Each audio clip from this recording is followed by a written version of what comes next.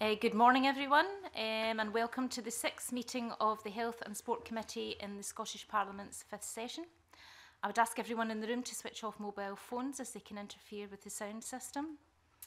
We have apologies this morning from our convener, Neil Finlay, which is the reason that I'm chairing today. The first item on our agenda today is an evidence session on GP recruitment. And we welcome to the committee Jerry Laurie, the Deputy Director of Workforce, NHS Grampian, Leslie McClay, Chief Executive of NHS Tayside, Dr Miles Mack, Chair of the Scottish Council, the Royal College of General Practitioners, and Dr Alan McDevitt, Chair of the Scottish GP Committee, British Medical Association. We're not expecting any opening statements, so I'll move directly to questions. And if I can just kick off, we hear a lot from yourselves about a GP crisis. So can I ask what constitutes the current position as a crisis? To start with that, we've seen, my college has been campaigning on this issue since 2013, when we really predicted increasing problems for general practice.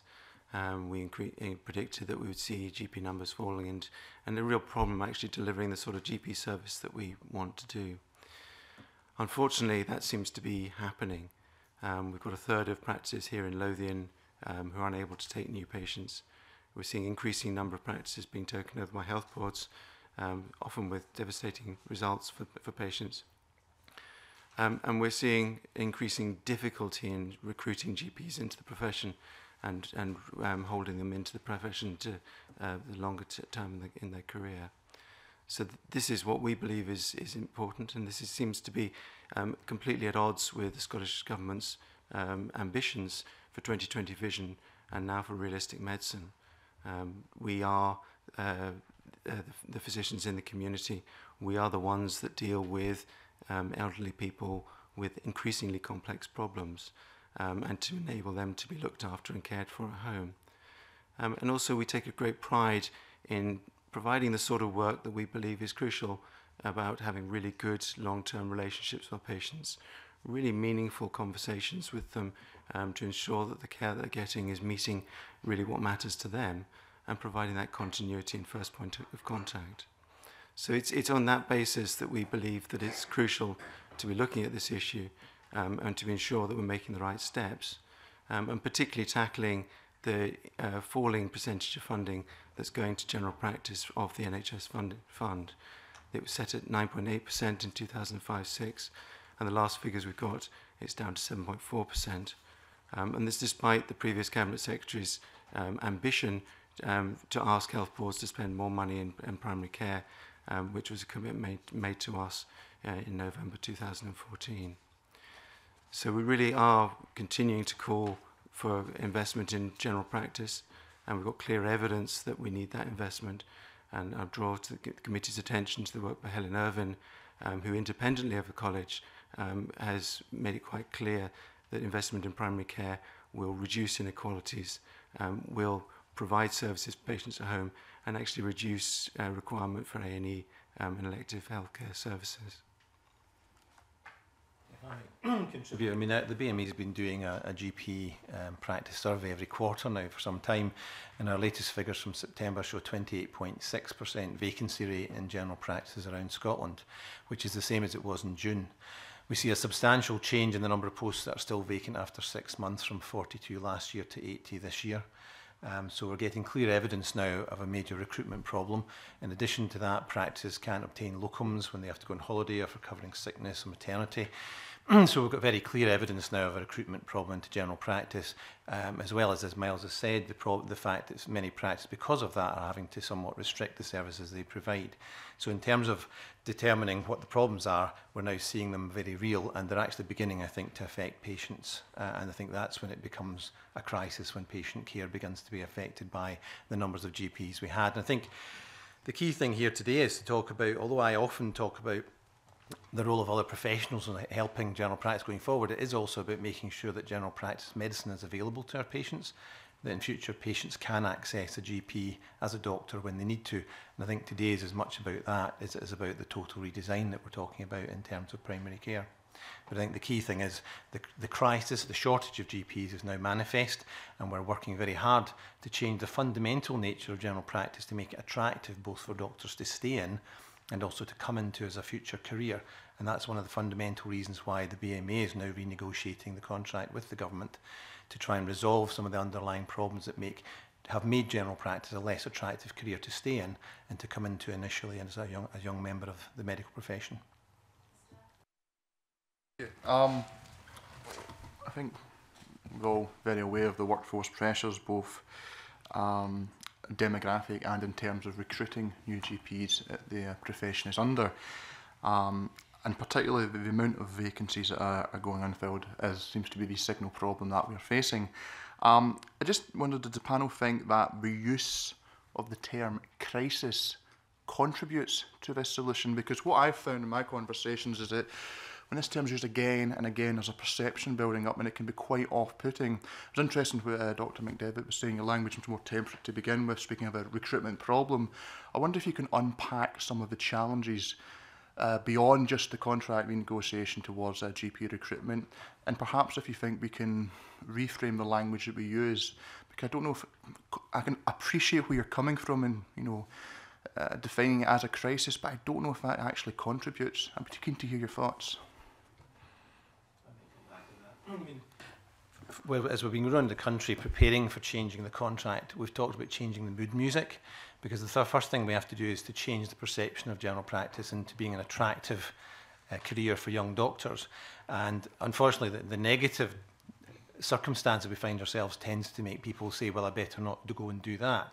So it's vital to change the mood music, and I think we can look forward to a very positive future for being a GP in Scotland if we can manage to achieve all the things we aim to, particularly through contract realignment, but also about changing the role of the GP into being an expert medical generalist in the community who's part of a multi-professional team who can focus on what we call undifferentiated presentations. In other words, if you think you need to see a doctor and you think you might be sick, that's basically what that does.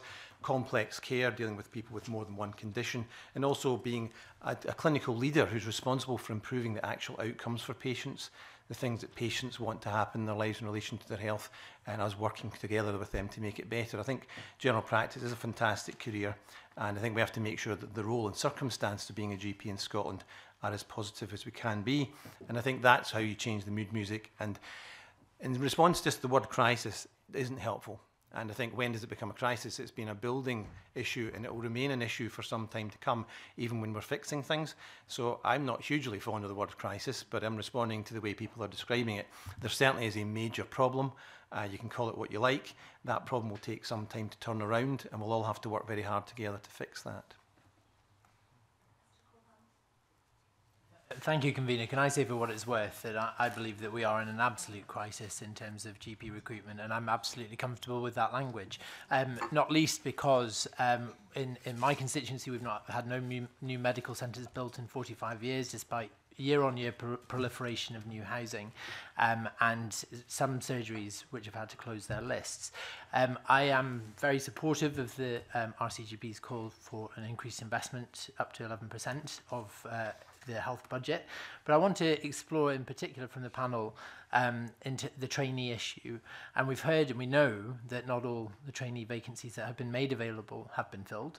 But what we heard this committee last week, more alarmingly arguably, was that of those trainees, that not all of those trainees are domiciled in Scotland and may not actually then go on to practice in Scotland. I wonder if the panel can bottom that out and just give us an idea of the extent of that issue. Yeah. So I think it's an interesting position, because the trainees that are coming through now are not the trainees that came through when I started in the NHS. Their expectations are very different. Their career aspirations are very different as well. And for example, we have a more predominant in Grampian, more predominantly female workforce, some who are choosing to work part-time, but actually we have some evidence that male workforce are also choosing to work part-time as well. I guess something that Alan said about how GPs are marketed and sold, the image of a GP I don't think is particularly positive if we think about how it's portrayed in the media and the television, particularly around sort of soaps, and I think it's a very negative image, and we don't create an attractive opportunity for people to choose to become a GP currently. Can I come into that too? I'd just like to bring to people's attention the Think GP campaign that the college has just started on. We are absolutely keen to ensure that general practice is portrayed in the way it should be seen. We've got 4 videos of GPs across the country, across the UK, young doctors who are working at fantastic levels and just showing the variety, the challenge, the responsibility that these young doctors are performing. It's completely clear to me that it's a fantastic job. It should be a fantastic job. We should be batting people off to get into general practice, just as we needed to do when Anna and I started our careers, when there were far more applications for every post, and we were able to select. We were able to get the very best medical graduates into that. I take your point about crisis and talking that down. I do regret that we've had to talk about general practice in those negative terms, but I do believe that we have to tell the truth, because these doctors are training in general practice, and if they hear from my college that everything all is roses, and that that there's enough money, the future is sound, but yet they're seeing with their own eyes doctors who are working 10, 12-hour days, who are feeling that actually their ability to work and their ability to provide safe patient care is being compromised by the level of workforce. It gives me no credibility, it gives the college no credibility, and gives none of the solutions that we've come up with the credibility that we have. And I would like to point out just how much positive work the college has been doing on this issue. We were ahead of the game with remote and rural recruitment back in 2012, and we started to explore some of the ideas that we've now brought forward as the GP career flow, which is the idea that if we can't just think about those 100 new places. We have to look downstream of that. Actually, what is the career going to be like in the future? How do we retain people? But also look upstream. I've just written a blog for the GMC describing some of the issues about bad-mouthing general practice and psychiatry as in the medical schools. This should just not be happening. It does seem to be happening, and this is the sort of thing that we really need to start to challenge, because it's not fair on the profession and it's severely damaging. And we do need to look right the way through to making sure that we're training the right way. I'm delighted to say that this week, or yesterday, I had a 4th-year medical student sitting in with me who's spending 10 months of his 4th year in my practice, learning general practice. 2 of the patients I saw as duty doctor yesterday, I admitted. He now has the opportunity to join the post-receiving ward round at Regmoor Hospital tomorrow to see what happened to them in the ward and follow them back into the community. Actually, if we're looking to see that sort of joined-up approach to medicine, this is the way to train doctors, and this is the sort of support that we need. And this is a pilot run by Dundee, but it's just this sort of thing that we're talking about in our GP career flow. So I really apologise if it's been seen that I have seemed to be very negative, but obviously one part of my role is to tell the truth and to make sure that a consistent approach across the patch does actually provide the resources for the sort of initiatives that we've been putting forward in the blueprint document we provided last June and the manifesto in October. Okay, so thank you very much. So, as a board chief executive, I think the first thing that I would say is I fully acknowledge the challenges that are there in relation to general practice and the whole recruitment issue that we have, but we have a number of workforce challenges. As a board, and I think as a kind of system, a kind of whole health and social care system, there are a number of strategic plans that we have in place that we're implementing locally. And if I just describe our situation in NHS Tayside, so as a board, we serve a population of about 400,000. We have somewhere in the region about 330 general practitioners. Our vacancy level is pretty constant, and will probably sit at somewhere in the region of about 5%. We are fully aware of the age profile. That is something that is challenging the health and social care system across a number of specialties. And I certainly know just now we've somewhere in the region about 15% of our GP workforce is sitting at the over 55. So there is clearly a challenge there. I think there are a number of things that we are doing locally. If I give an example, as a board, we have a 5-year primary care strategic framework that has been put together through and by our clinical leaders, but actually looking at the whole healthcare system. We have taken on board the opportunity through the formation of clusters, and that's allowing a kind of clinical leadership model to form locally. And so in NHST side, we have 13 clusters that are actually, there's a level of maturity now establishing, where there's engagement across general practice, looking at their data, looking at information, and actually supporting in terms of some of the challenges they have. And there's a lot of work that we're doing around the extended role of the multidisciplinary team. So I think I'm very clear that general practice are the clinical leaders, and they sit at the heart in terms of primary and community services, in terms of our delivery and our vision over the next 5 years of what we're doing. But I think to the panel, I would certainly highlight the role and importance of the wider multidisciplinary and agency team as well, and the contribution that they can make in supporting meeting the demands and the healthcare needs of the population we're serving. Okay, Colin, you wanted to come in at this point? Excuse me. Thanks very much, Convener. Earlier answer, Dr. Matt, you indicated that the current crisis was predicted. So what do you think, frankly, didn't happen to heed those predictions, and what lessons do you think we can learn now in terms of trying to resolve the current crisis?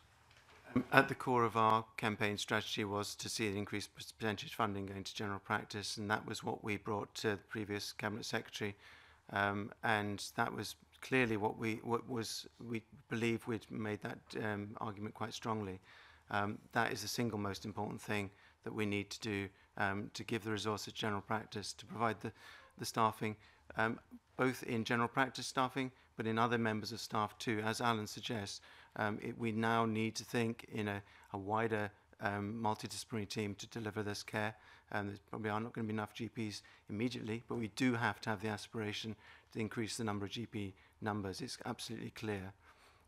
We've seen over the same period, the Scottish Government's own press release said 40% increase in consultant numbers.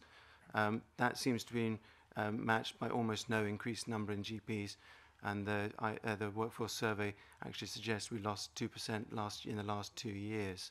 So it does seem that actually the workforce planning has gone awry, that we're not actually investing in the workforce in the place where we should have it.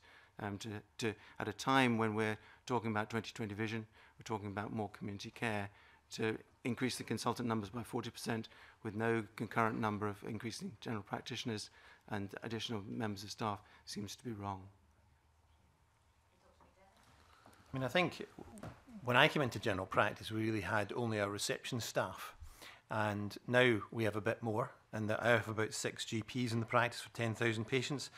I've got 1 whole-time equivalent practice nurse and half a healthcare assistant, and that's the only staff I have to deal with the acute demand as it comes into the practice. Now, we have a wilder multidisciplinary team, but there's been a lack of investment into the structure that supports general practice. At the same time as the actual work that we do has become much more complex. As we drive up quality, that has created increased demands, particularly on GP time. And so that lack of investment into the broader needs of patient as they present to general practice, which of course is where 90% of patient contact occurs, the place where you and your family mainly come in contact with medicine, is general practice. But we haven't substantially invested in general practice and supporting how that medicine delivers the best outcomes for patients. And that strain is telling now on the enormous workload on GPs. And we've no one else really to share that with. Now, we need to find new workforce, and it is going to be partly GPs, but we know how slow that will be to come on stream. So it's going to be a lot of other professions coming in to join us in meeting that immediate patient need and demand on the front line, and for the right professional to deal with those patient needs in a way which we've not had the capacity to do before. An example perhaps of how strange it became was that if a patient needed a blood test, say they were at home, we were told that that couldn't be done by a district nurse because it was a GP contract blood. Now, it was a need the patient had, but because of the way people thought about how we worked in the contract, it prevented teams working to meet patient needs appropriately. We need to get rid of all that and start working properly as professional teams, have the right professional meeting the right patient need, and a much greater number of professionals available to share the workload that currently is mainly dealt with in general practice, because that is where the bulk of the work occurs right now. So that investment, and I suppose we call on the Parliament and the government now to have to invest in that, and it's an absolute requirement for investment. I know how hard the public purse is stretched, but this is an absolute requirement. If you want to fix this, if you want to have general practice for your families and mine, this requires investment now in this new model of general practice. We are absolutely open for that kind of general practice, for the other professions to come in and play their part, to have a greater offering to the public when they approach general practice, which is the hub. General practice is the hub just now where most people come in contact with the NHS. We want to build up that hub so that there's a greater offering of professionals immediately available to the public to meet their needs at the front line. And we're up for making that the right way forward. But the Parliament and the government have to now make that investment, even though times are hard. Thank you very much. I listened intently, Dr McDevitt, in regards to the point you're making, but whilst I agree we've got to look at it, and actually I'll bring a word which has been used for a long time, demarcation. Let's reduce the demarcation and let's work together to solve the problem. But one of the problems, I think, it's not just money. You know, and I agree that that should be looked at, but it's, you know, it's a start. We need to start now to get more people in to be a doctor. Now, I have to say I'm working on a particular case for a constituent just now where the boy wants to be a doctor, but unfortunately he's a few points short to get into university. And I've actually went to see the university, and I hope they're listening to me today. You know, should we have to now train doctors, and you know, what is it, 5-7 years, basically. It's 5 years at university, and then subsequently another. Yeah. So basically, we have to start now to train the doctors that we need, you know, and to resolve this, and look at, with the greatest respect, each and every situation we've got throughout the country. We've got doctors who are working in their owned surgeries. We've got doctors who are working in health centres. We've got doctors who are getting paid by the NHS. Doctors who are basically managing their own practice. You know, I think they should be doctoring rather than managing, if I can use that word. So, you know, I think we have to look at the whole situation and resolve it. And we've got to look at money, yes, but we've also got to look at workforce and how we can encourage. And if anyone out there can help me to get this boy into this university, because he wants to be a doctor, and his family's going through a terrible time just now because he can't get in there because of this few points. So do you think universities should look at this? And do you also believe that we should look at demarcation within the gambit that you just spoke about? If I may, yes. I mean, at the universities, I think governments are quite rightly looking to make sure that the recruitment into medicine represents the population. And we do know that if people come from their populations, they're more likely to serve those populations, whether it be rural or deprived. So absolutely universities should do that, and government should be involved in doing that. It will always be hard to get into medicine because of the competitive nature. Far more people still, although the numbers have dropped, want to become doctors than can become doctors. And that's always going to be hard. But I think we have to make sure there's equity of access from across the social spectrum into universities. And I think a lot more work has to be done because it's clearly not having a major impact at the moment. So you're saying that there are actually more people out there who want to be doctors but can't be doctors? Yes. There are. There have been consistently that for a long time. We're still consistently seeing that the numbers applying to medical school are very high. What's really sad is that they're dropping off at later stages. You're absolutely, Alan's exactly right about where people come from. We understand that only 50% of entrants into medical school are now Scottish domiciled. So our evidence internationally, and this is borne out from the work we did with remote and rural work earlier, is that people tend to return to the place of domicile after university, and I think it's something which does need to be looked at. The other thing is, I think you're hinting at, is the idea of contextualised admissions, which I heartily applaud.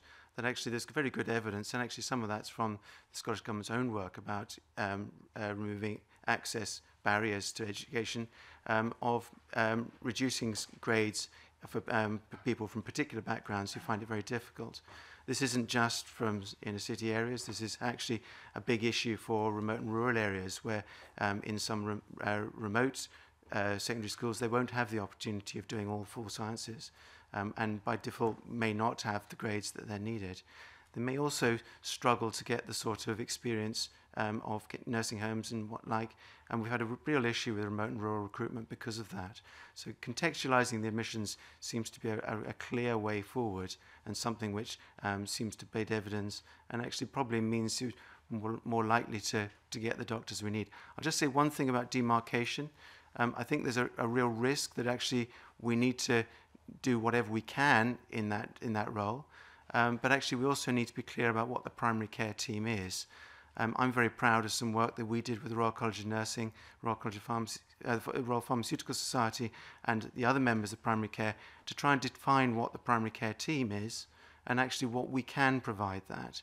Because whereas we don't want there to be artificial barriers, what we are going to need is a network group of professionals who understand what their job is, understand what they can expect from others, and have got really good communication links. And some of that will about defining what we do as doctors. And it probably is important that doctors are clear about what our job is uniquely and what it is nurses can do and nurse practitioners can do and pharmacists.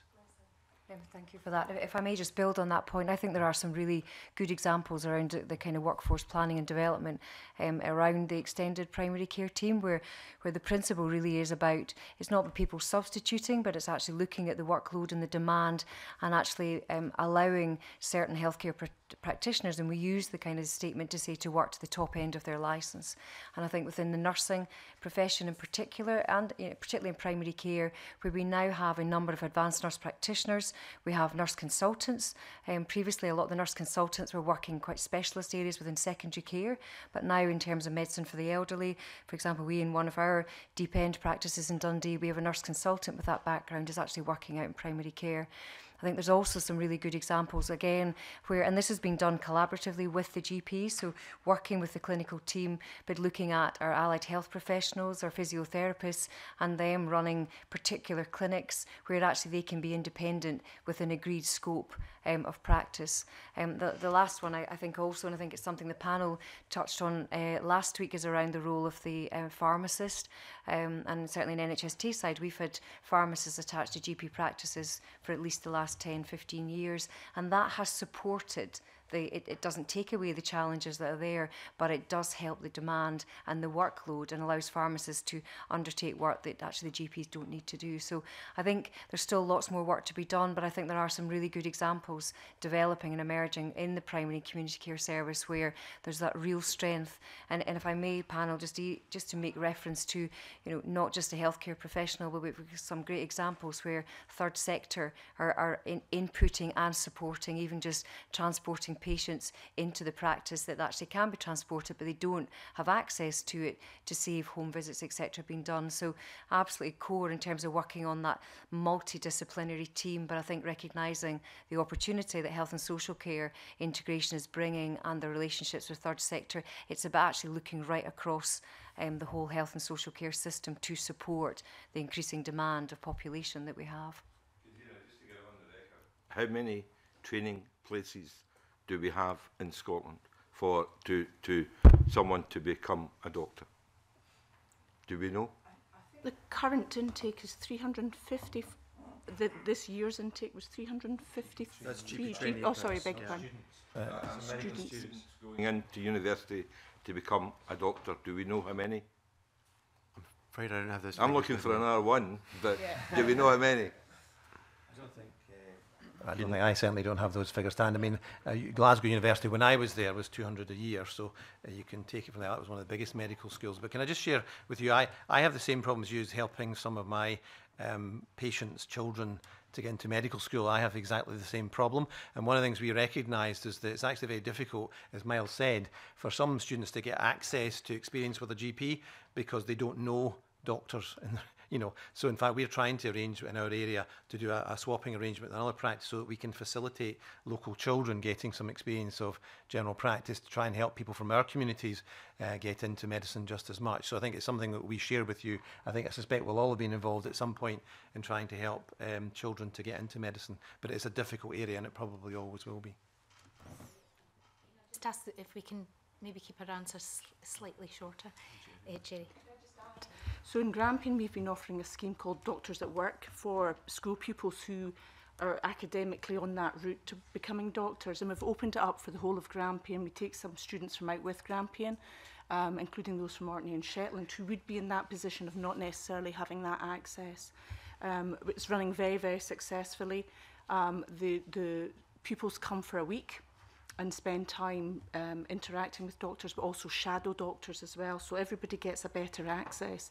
One of the things that's really surfacing around that is about individuals' values in terms of what their intention is. It's not just about your academic ability, it's about your values and what you believe in and your commitment, I guess, to becoming a doctor or a GP in the future. Can I, sorry, just add one little thing from the back of the multidisciplinary team in relation to physicians associates, which I don't see mentioned earlier. In Grampian, with Aberdeen University, we're running a course. We're on our 6th cohort. We're actually offering these individuals bursaries. They come from a different supply. They are generally science graduates, and they do a postgraduate degree and then become part of our workforce. We're highly successful in terms of placing them. In fact, we could place more, and in primary care, those who have them are very enthusiastic about them, and I think there needs to be more work and support around the physicians associates. Alison. Direct this first question to Miles Mack. When you were speaking earlier, you spoke about the devastating results for patients. Now I might have misunderstood, and I'll look back at the record, when practices were taken over by the NHS. And I'd just like to explore that mixed model a bit further, if I may. I mean, Jerry Laurie, you were speaking of the fact that part-time working is more attractive, both to men and women, which is obviously going to have an impact. But I'd just like to understand whether or not the government could be doing more in terms of offering salaried positions, or whether you have any concerns about that model. Number of issues to do with that. I think salary posts do seem to be more attractive, particularly when doctors are concerned about the General Medical Services contract not being particularly fit for purpose, and the level of workload that's there. We do hear, we haven't got clear evidence of this, but people do seem to want to be salaried to practices rather than health boards a lot of the time. We do have concerns that some of the practices being taken over by health boards seem to cost an awful lot of money to run, sometimes twice as much. We're not sure if that's because of underestimate in the past, or whether it's just because actually self-employed doctors are an incredibly efficient way of doing that. The multidisciplinary team is important, but obviously with your role of scrutiny, make sure you're aware of the review by the University of York, was published in June 2015, which just pointed out that actually there's not clear evidence that it reduces the overall need for GPs. The role substitution is being widely promoted, but the extent to which this will reduce GP workload is unclear. And also, they also point out that other ways of working, about triage and other things, seems to be more about shifting work around rather than necessarily making life easier for GPs. So we do have to be clear what we're trying to achieve. And the multidisciplinary way of working is not a cheap option. They're unable to see in anything like the rate that GPs can, and also need supervision. And also built into that is the time GPs will need to start to spend more time interacting with the interface with the other members of the team.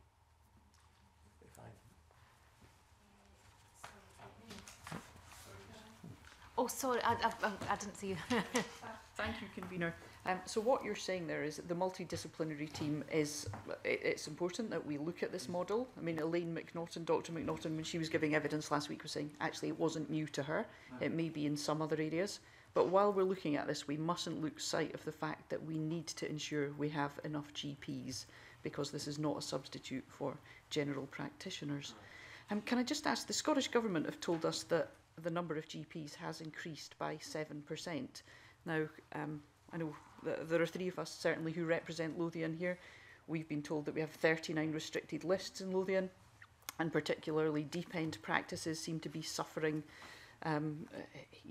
terribly from this. So are these extra 7% of GPs that we're hearing about, are they having any impact on health inequality? Extra GP posts are headcount rather than whole-time equivalent. We've got clear evidence from the workforce survey, actually ISD performed, that we've lost 2% in 2 years. So it may be that the headcount is increasing, but whole-time equivalent, actually the number of GPs that are on the ground to deliver care is not increasing, and actually the trend is downwards. Question, convener. Very quickly, Dr. McDivitt, in your letter, you certainly raised concerns about a suggestion that more GPs might work between primary and acute care. Could you? This comes out of one of the many variations of hubs that are around, in particularly in the Forth Valley area, where, and I think we have worked on this to try and get to an agreed position on it, but the idea that the future of general practice is a doctor who works in secondary care and comes into primary care and dips in and out isn't one that we find attractive. We think we need doctors who work in primary care as general practitioners, expert medical generalists in the community. We've got a very scarce workforce. The idea of sharing it in some intermediate role, as is indeed happening in the Forth Valley, worries me at a time when we can't recruit to the core general practice job, that we're getting new jobs that take people away from that area. And Forth Valley was one of the first areas that had a major crisis in staffing practices. So we don't see that as a future. There are things we can learn from the pilot that's going on there, but we certainly don't see that as the future for general practice in Scotland. Quite clearly, it's about having GPs in the community, expert medical journalists available to everyone in their community is a fundamental part of the future for general practice in Scotland, not some other invention of what general practice could be. Marie. Thanks very much. I'm interested in developing that a little further, because I was interested that Dr. Miles Mack spoke very animatedly about the opportunity for his medical student to work in a rural general practice and to follow the patient into the hospital, go on the ward round and follow them back into the community. And I actually, as a clinician myself, although I'm a pharmacist, not a medic, I found that, the quality, what attracted me to my job was the quality of care that I was able to deliver, and the challenge, the clinical challenges. And I thought actually being able to move GPs from into more complex care might make the job more attractive. So I'd be interested to hear what. I'm smiling slightly because I reckon my job is pretty complex. So we deal with, we'll be dealing with people from new babies to the elderly, pregnancy, people with mental health problems, because you can't separate mental health from the physical illnesses that affect people. So GPs deal with all that every day, and in the one surgery I'll go from all the spectrums of age, all the spectrum of disease, and I'll have to manage that all along. In addition to that, the fact that people have multimorbidity now, they don't just have one illness or one problem, they have heart disease, diabetes, they've had a stroke, and they're depressed, and they've had a recent bereavement. So that's one of the beauties of general practice, dealing with the whole person. And that I think is the element of complexity that I would say is what engages me. It's about real people with the real problems. But as well as that, we have an increasingly complex elderly population who we need to look after at home. If we continue to deal with older people with complex health problems by sending into hospital, we cannot build the hospitals fast enough. So we need to look after people close to home. There is no doubt about that. Everyone's in agreement. Now, taking on that complex medical workload is a real challenge, not least because there isn't time to do it just now, but as well as that, we will have to continue to build our skills, and we plan, as part of the GP contract going forward, to build in regular time that's non-patient facing for GPs to continue to upskill themselves in the role that they're taking on, which is going to be a much more complicated role, making sure that people are cared for at home the way they wish to be with complex medical problems. And the advances in medical technology will allow that to happen much more. That's a very complex part of work. Most GP training actually occurs in hospitals. We would like more of it to happen in general practice, and that's an issue we need to discuss. But we have plenty of experience of hospital medicine. What we need is general practice medicine in the communities. We need to make sure that's what we're trained in, and that's what we're experts in, and that's what we train young doctors to do. And I have no qualms about saying that's complicated enough to engage me for my whole career. You don't see the potential for GPs to be caring for people in community hospitals or in... I'm saying they do that now, and that's about buildings again. Someone else mentioned we shouldn't get too tied up on buildings here. This is about where the patient's care, actually, the sort of complex people in care community also is very similar to some of the ones we have at home. Increasingly we'll find that the complexity of your problem won't be determined by your location. It's your nature. And basically we're getting much better at dealing with things at home, which in the past we'd have said would have happened in a hospital or in a community care hospital. But there are places where, there are many parts of the country where, for example, community hospitals are invaluable to the way that that geography works. Sometimes it's better to bring the patient to where the professionals are. Other times you want, in a big area, a conurbation, to bring the professionals to where the patient is. And we need to be absolutely flexible about that. The actual placement of care should be irrelevant. It's the complexity and quality of care we can provide. And the presumption of care should be in your own home. We have to start with that and go from there. And you should only go elsewhere when elsewhere is definitively going to improve your outcome. Can I just raise the flag for remote and rural medicine, where GPs are commonly looking after hospitals and doing amazing work. They obviously need extra skills for that. And David Hogg, who's actually in the Think GP video, is an example of that, where on the Isle of Arran they're providing all the hospital care as well. One of the big problems is actually the recruitment crisis has put community be aware, put community hospitals at risk. We've seen Lockhart Hospital closing because the practice is unable to cover that, as well as the GMS workload. And that happened to my own practice, and it was with deep regret that we've had to stop providing the care to the Ross Memorial Hospital because we're just unable to recruit the GPs we need to do the day-to-day work safely. So you're quite right, we have got lots of skills. Quite right, we are invaluable to the NHS.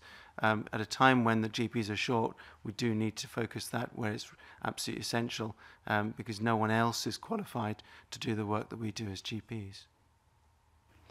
Okay. For the record, there are 898 medical undergraduate places in this year in August 2016. I don't know if the panel want to comment on whether they feel that's enough to provide us with the GPs and the medical staff of the future. I would think it's probably more about retaining those into careers and making sure that their career flow is appropriate to where we want to go. So actually, if those, probably we can improve the conversion rate into general practice for Scotland if we undertake some of the ideas that we're proposing in the GP career flow proposals. Asked most of the questions that I was going to ask. So, sorry, it's just an observation, picking up on the points that Marie made as well, and that the potential for a GP to work both in general practice and in acute services. It's just an observation where I visited a community hospital in the Highlands and Islands, where I think there was a rural fellowship was operating, and the anecdotal, and it's purely anecdotal evidence, was that one of the great attractions was the fact that this GP could work as a GP for 2 days a week, and then was able to go into the local hospital and work there for 3 days a week, whatever the balance was. And it was clearly it was what made that job particularly attractive, because there was this mixed working. And I just wonder if you had any observations on that. I mean, we've always done that in general practice. I was a clinical assistant in respiratory medicine. I've done medical politics. I've done all sorts of other jobs as well as being a GP. And that's fantastic. And that's what we call a portfolio career. And we are all, myself and Miles, are portfolio career GPs. That's always been part of general practice, but that isn't what GMS and general practice is about. The core job, the 2 sessions he does as a GP, is what being a GP is. The rest is other things you can do, and there are lots of other things that GPs can do, whether it be working for the benefits agency, the government. So there's always going to be the capacity for GPs to have other roles. What we've often forgotten, though, is the need to make the core role as the GP attractive. That be the thing, the reason why people come into general practice. If everyone who becomes a GP only spends half the time doing it, we're certainly going to need an awful lot more than we're already talking about.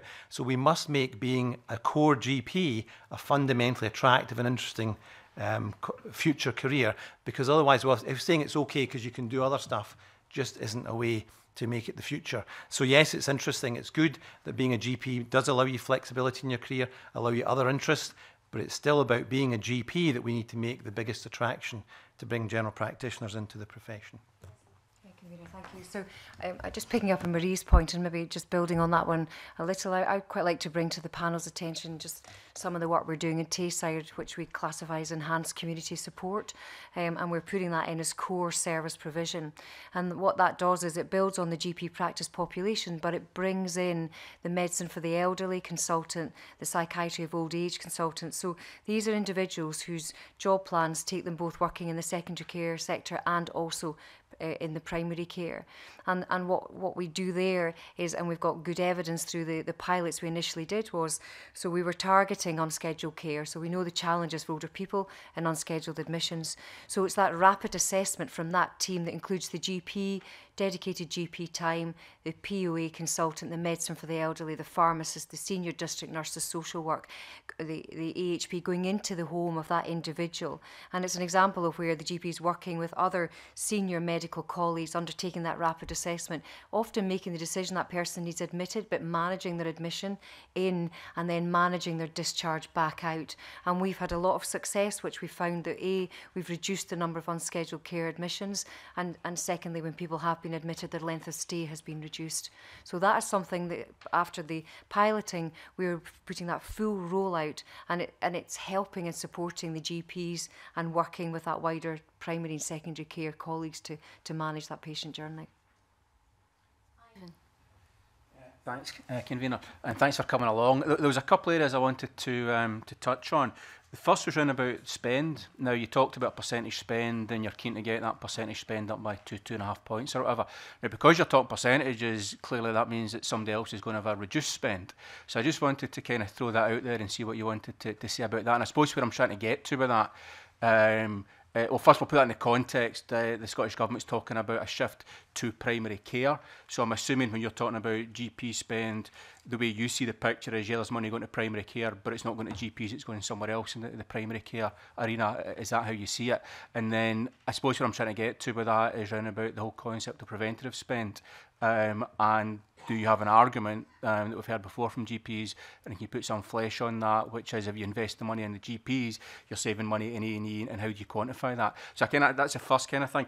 And the second thing I wanted to go through was round about the GP workload concept. So we're talking about multidiscipline, we're talking about taking work away from GPs, and I know you've some reservations on some parts of that, but in general, the QOFs come away.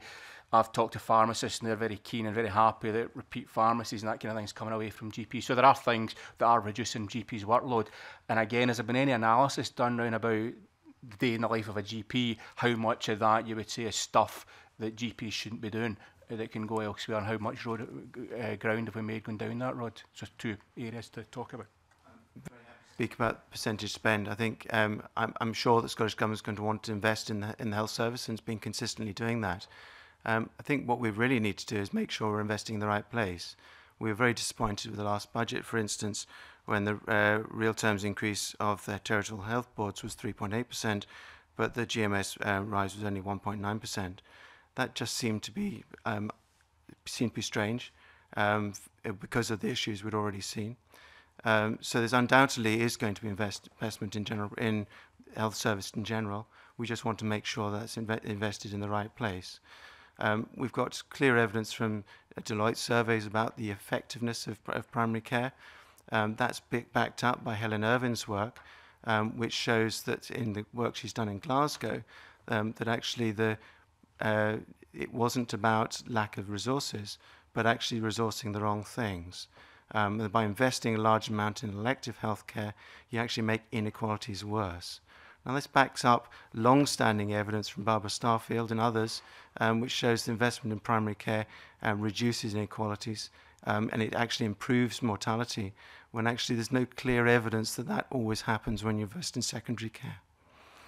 I'm very grateful that QOF has been replaced, and I'm very proud that the college came up with some of the concepts, particularly the basis of peer-based and values-driven approach, which underlines that. I think this is going to be a major way forward. I think it's going to give us the structure to provide leadership and not only look at the intrinsic quality of the practice, but actually the extrinsic factors about how we work within the NHS, which has been a key part of the work I've been doing over the last 2 years.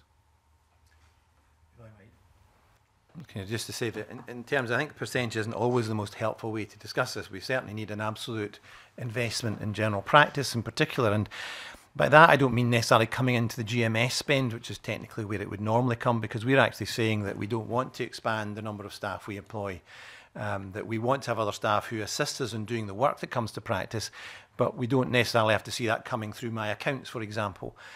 Because we want to reduce the burdens of being an independent contractor to make it a more attractive future for GPs. So we need to find ways of making sure that we can agree between us the money that comes that supports general practice in its new role if we get to that stage, which is what we hope to with the new contract.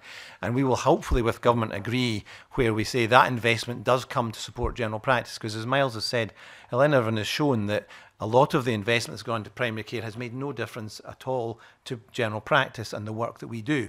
Now that's because of a different focus on how that spend works and the outcomes it's trying to achieve. We definitely want investment that improves the outcomes that we achieve through general practice. And that's going to require a new look at how we count it as spending that goes towards supporting general practice, as well as that which directly comes through what we call the GMS spend. Yeah, I suppose I didn't get the answers to my questions, which were, if I spend £1 on GPs, how much do I save at A&E, to cut to the chase? And secondly, has there been any work done on how many hours a GP spends on stuff that they don't need to be doing? Can I come in? And the second one, I mean, there's been a lot of different work. It's very difficult to pick it apart because patients usually don't come with one thing. It's a bit like supermarkets. They come with more than 5 items. So basically, it's very difficult to say what would you not be doing, especially if GPs are extremely efficient. GPs are almost certainly the most efficient single person to do all of this. And actually, there's a good argument, cost effectiveness wise, simply to do all of this with more GPs because they're remarkably cost effective. Interrupt you there, yes. Because you've touched on a point that actually Dr McNaughton brought up last week, okay. Who was saying that you know, the cheapest and the most cost-effective way was to get GPs to do absolutely everything, do it all in a oneer, I think was her expression. But that wouldn't give the patient the best service. Well, I would disagree. I think it gives the patient a very good service, and it has done often. Now, but we're not going to be able to do that. There aren't enough doctors. So we're changing that. And I think it does bring new aspects of quality of service to bring other professionals in, because they bring in their own skills as well as those that a GP might have. But in terms of cost effectiveness, in terms of improving outcomes, GPs are remarkably cost effective at what they do. But it is probably true, based on a number of different people's opinions, that about 25% of the work, that are the things I do in every day, someone else can do and possibly do better.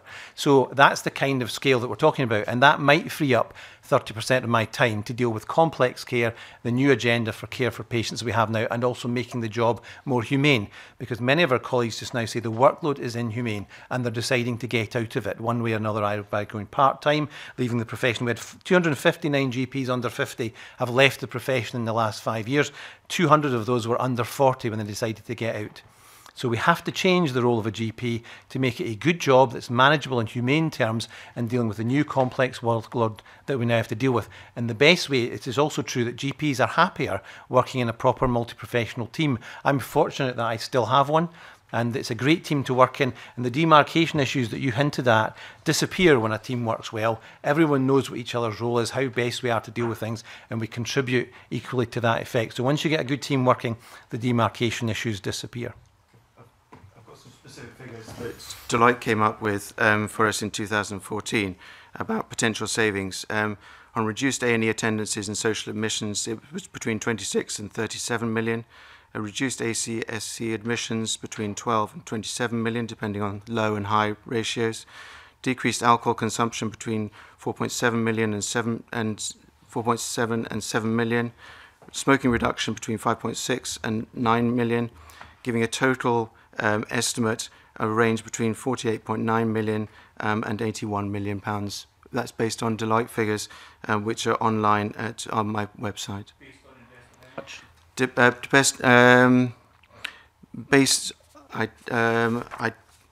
Basis for this.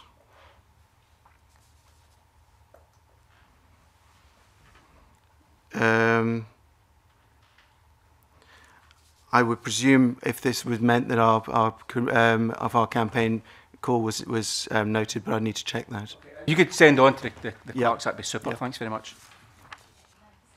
Thank you, Convener. I'd like to go back to Richard's point about recruitment, and especially how universities are helping to meet that demand. How do you feel the university sector is planning the workforce? I was told yesterday about Aberdeen University's 160 medical places. They've reduced the number for Scottish domicile by 12 for this current year. How do you think we need to do more to say to the universities in Scotland they've got to have a larger percentage of Scottish students going in to study? And is that something the Scottish Government's failing to do, especially given how we fund universities and international students can actually bring £30,000 per course to that university? When I started my career in the NHS and I was involved in induction of the new junior doctors leaving medical schools, one of the questions I asked was, how many of you trained locally? And about 95% put their hands up. 20 years down the line, I'm lucky if that's 50% of the new graduates that start with us. And I'm disappointed that Aberdeen University have reduced the number, because we are struggling to recruit, not just in primary care but in other areas as well. And I would strongly emphasise the need to get local students in into the Grampian area. And when I mean local, I mean north of Scotland. I don't just mean Grampian, I mean in Shetland and Orkney and Highland as well, because there is a bit of a move between these areas as well. And to what extent have government incentives like the £20,000 which has been provided, as well as the 100 additional training posts, going to make any difference, do you think? I think that £20,000 is only allocated to certain training schemes. So I think we've only got 3 in the north in that, because we have actually recruited relatively well this year for our GP trainee scheme, but that doesn't necessarily mean it's always going to be that way. Dr. McDevitt. I'm not an expert in this, but I mean, the universities seem to me they're almost just educational businesses, and it's for government to influence how they operate. And as you've hinted at, there are other routes of them getting funding to go through. It is also true, and I think Miles done a lot of work, that the actual atmosphere regarding general practice in universities and medical schools is not positive towards general practice, and it's fundamental that that changes. But in terms of the whole workflow of new GPs coming through, there are lots of places where our potential GPs drop off getting into university once they've come through the foundation years, their choice of specialist training, and we need over 50% of them choosing to be GPs, and they aren't. And then even when they do that, they're often going they're being lost to our workforce at the end of the training time. So we've got lots of places where we lose potential GPs, and we have to fix that. Now, we've asked the government, and the Minister did announce in her speech earlier this year at our conference, that she would produce a workforce plan, and part of that is how do we produce the number of GPs we need for the future. Now, that's going to be very difficult, because we're both changing the role, the demands of the population are changing, and all the other workforces come into play. So it's actually a bit of a black art trying to predict how many GPs you need. You certainly need more now, and we certainly need to produce more than we're producing through our current system, but it will actually be a work in progress trying to say how many in the end do we actually need, and universities are fundamentally part of that. One thing just to add to that, actually, there's really good evidence that training doctors in general practice is good value. Not only will you provide more GPs, but actually those GPs, there is some evidence that those GPs who end up in hospital, those doctors who end up in hospital posts have got better communication skills, better able to deal with risk, and better use of resources because of the sort of training that they get in general practice. I was just going to get a simple comment, I think, just in relation to that. So fully recognise all the factors that determine often where people will then end up after their training, but notwithstanding that, I still think there's a role for the healthcare system to engage as early as possible with that undergraduate group of individuals across all the disciplines and really entice and encourage them. We've got to work hard at that to retain them in our system. Thank you. I'd like to thank the panel for coming along this morning and speaking to the committee. I think it's been quite enlightening for all of us. And I'll now suspend the meeting briefly for a change of panel.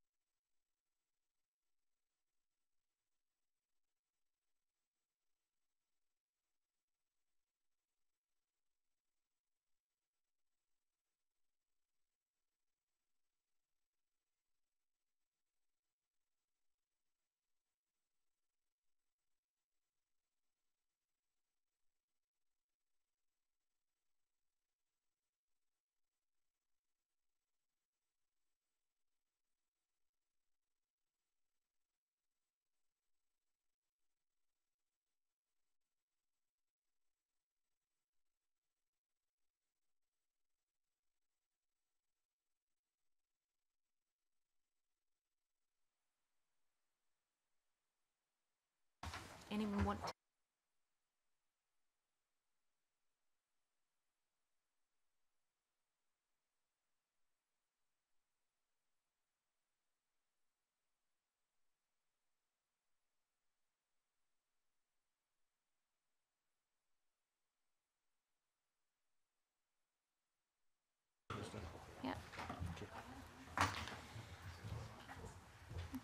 Thank you for that. We welcome to the committee Shona Robertson, Cabinet Secretary for Health and Sport, Richard Fogo, Deputy Director Primary Care, Gregor Smith, Deputy Chief Medical Officer, and Shirley Rogers, Director of Health Workforce, all from Scottish Government.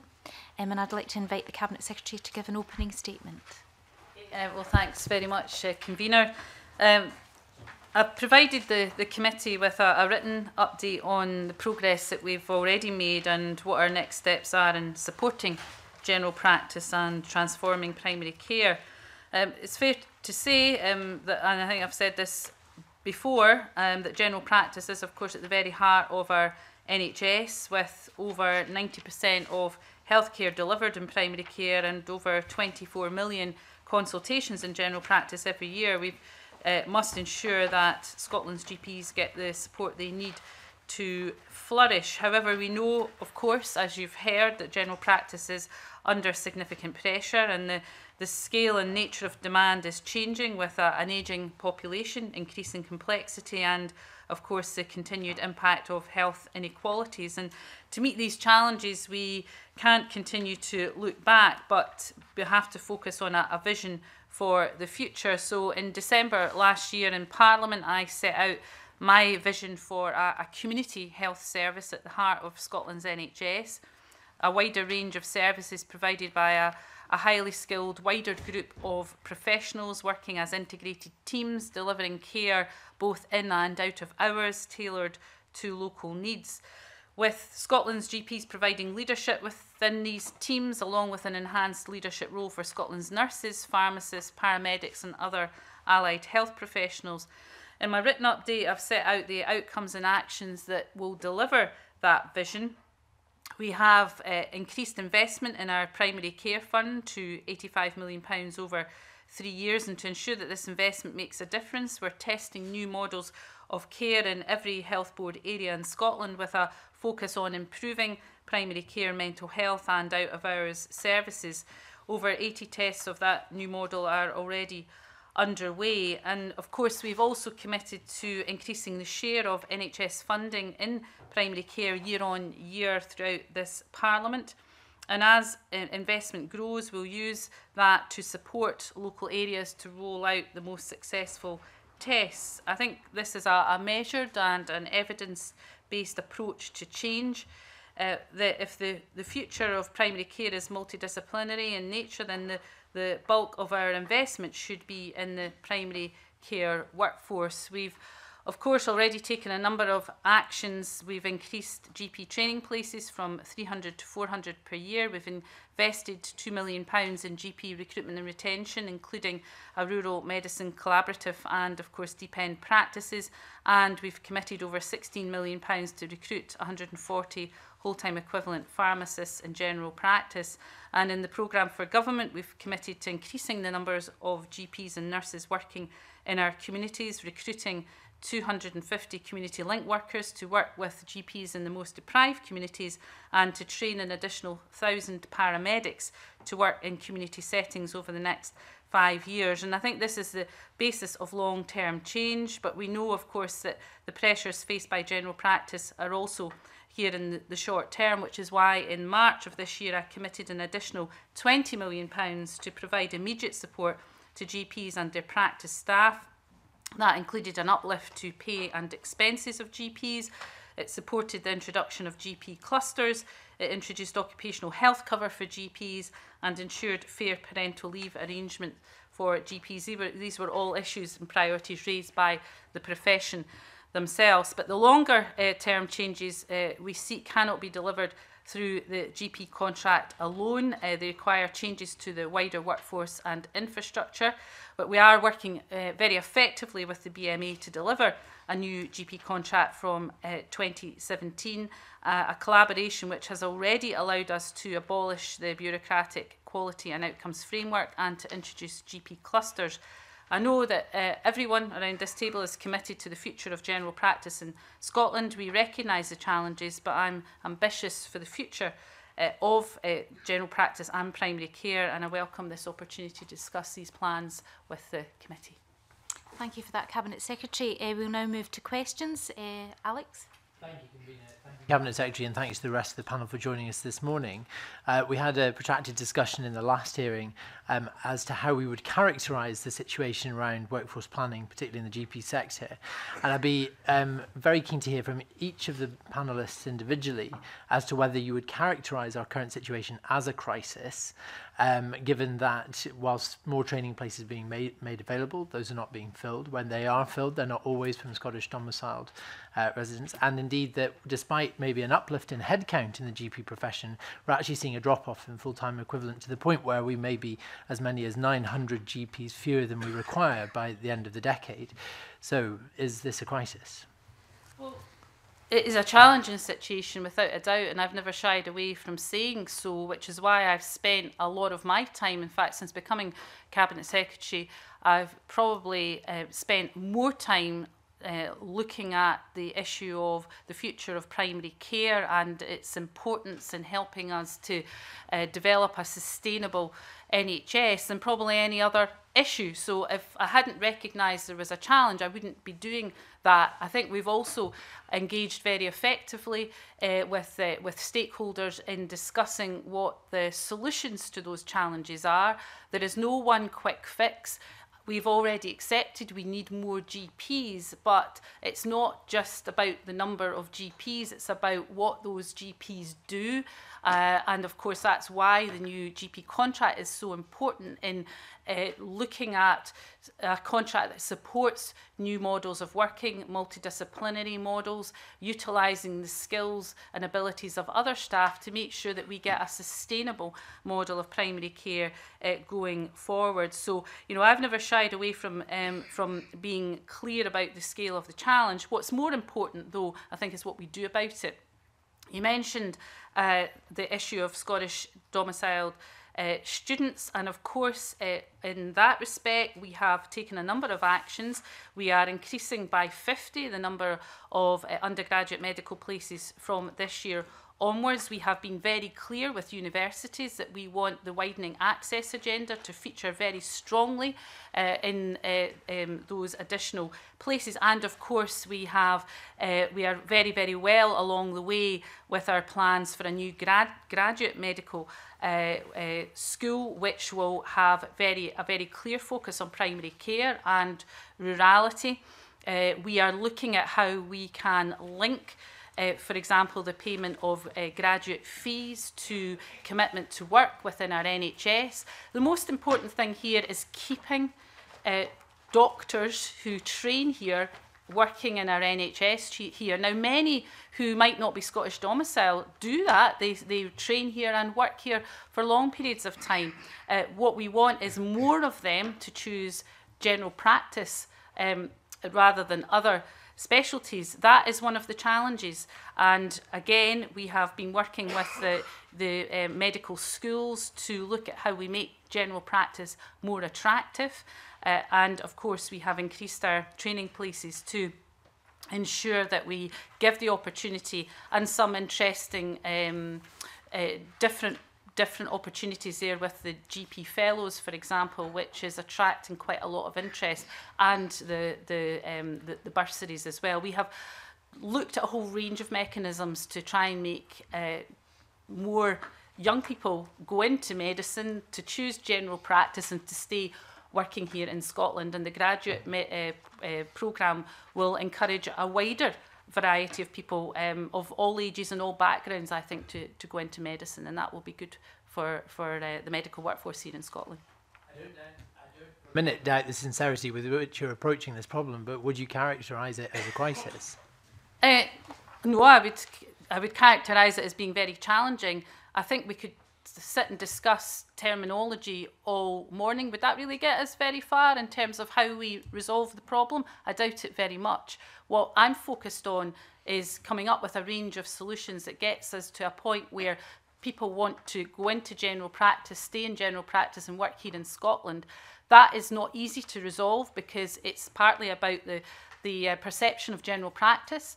It's about how our medical schools work and some of perhaps some of the perception within medical schools of where general practice sits in regard to other specialties. So these are quite deep-rooted and complex issues. There is not one solution to them, which is why in the written material provided to the committee, why in the remarks I've made here today, we've touched on a number of solutions, right from the recruitment and undergraduate level through to the training.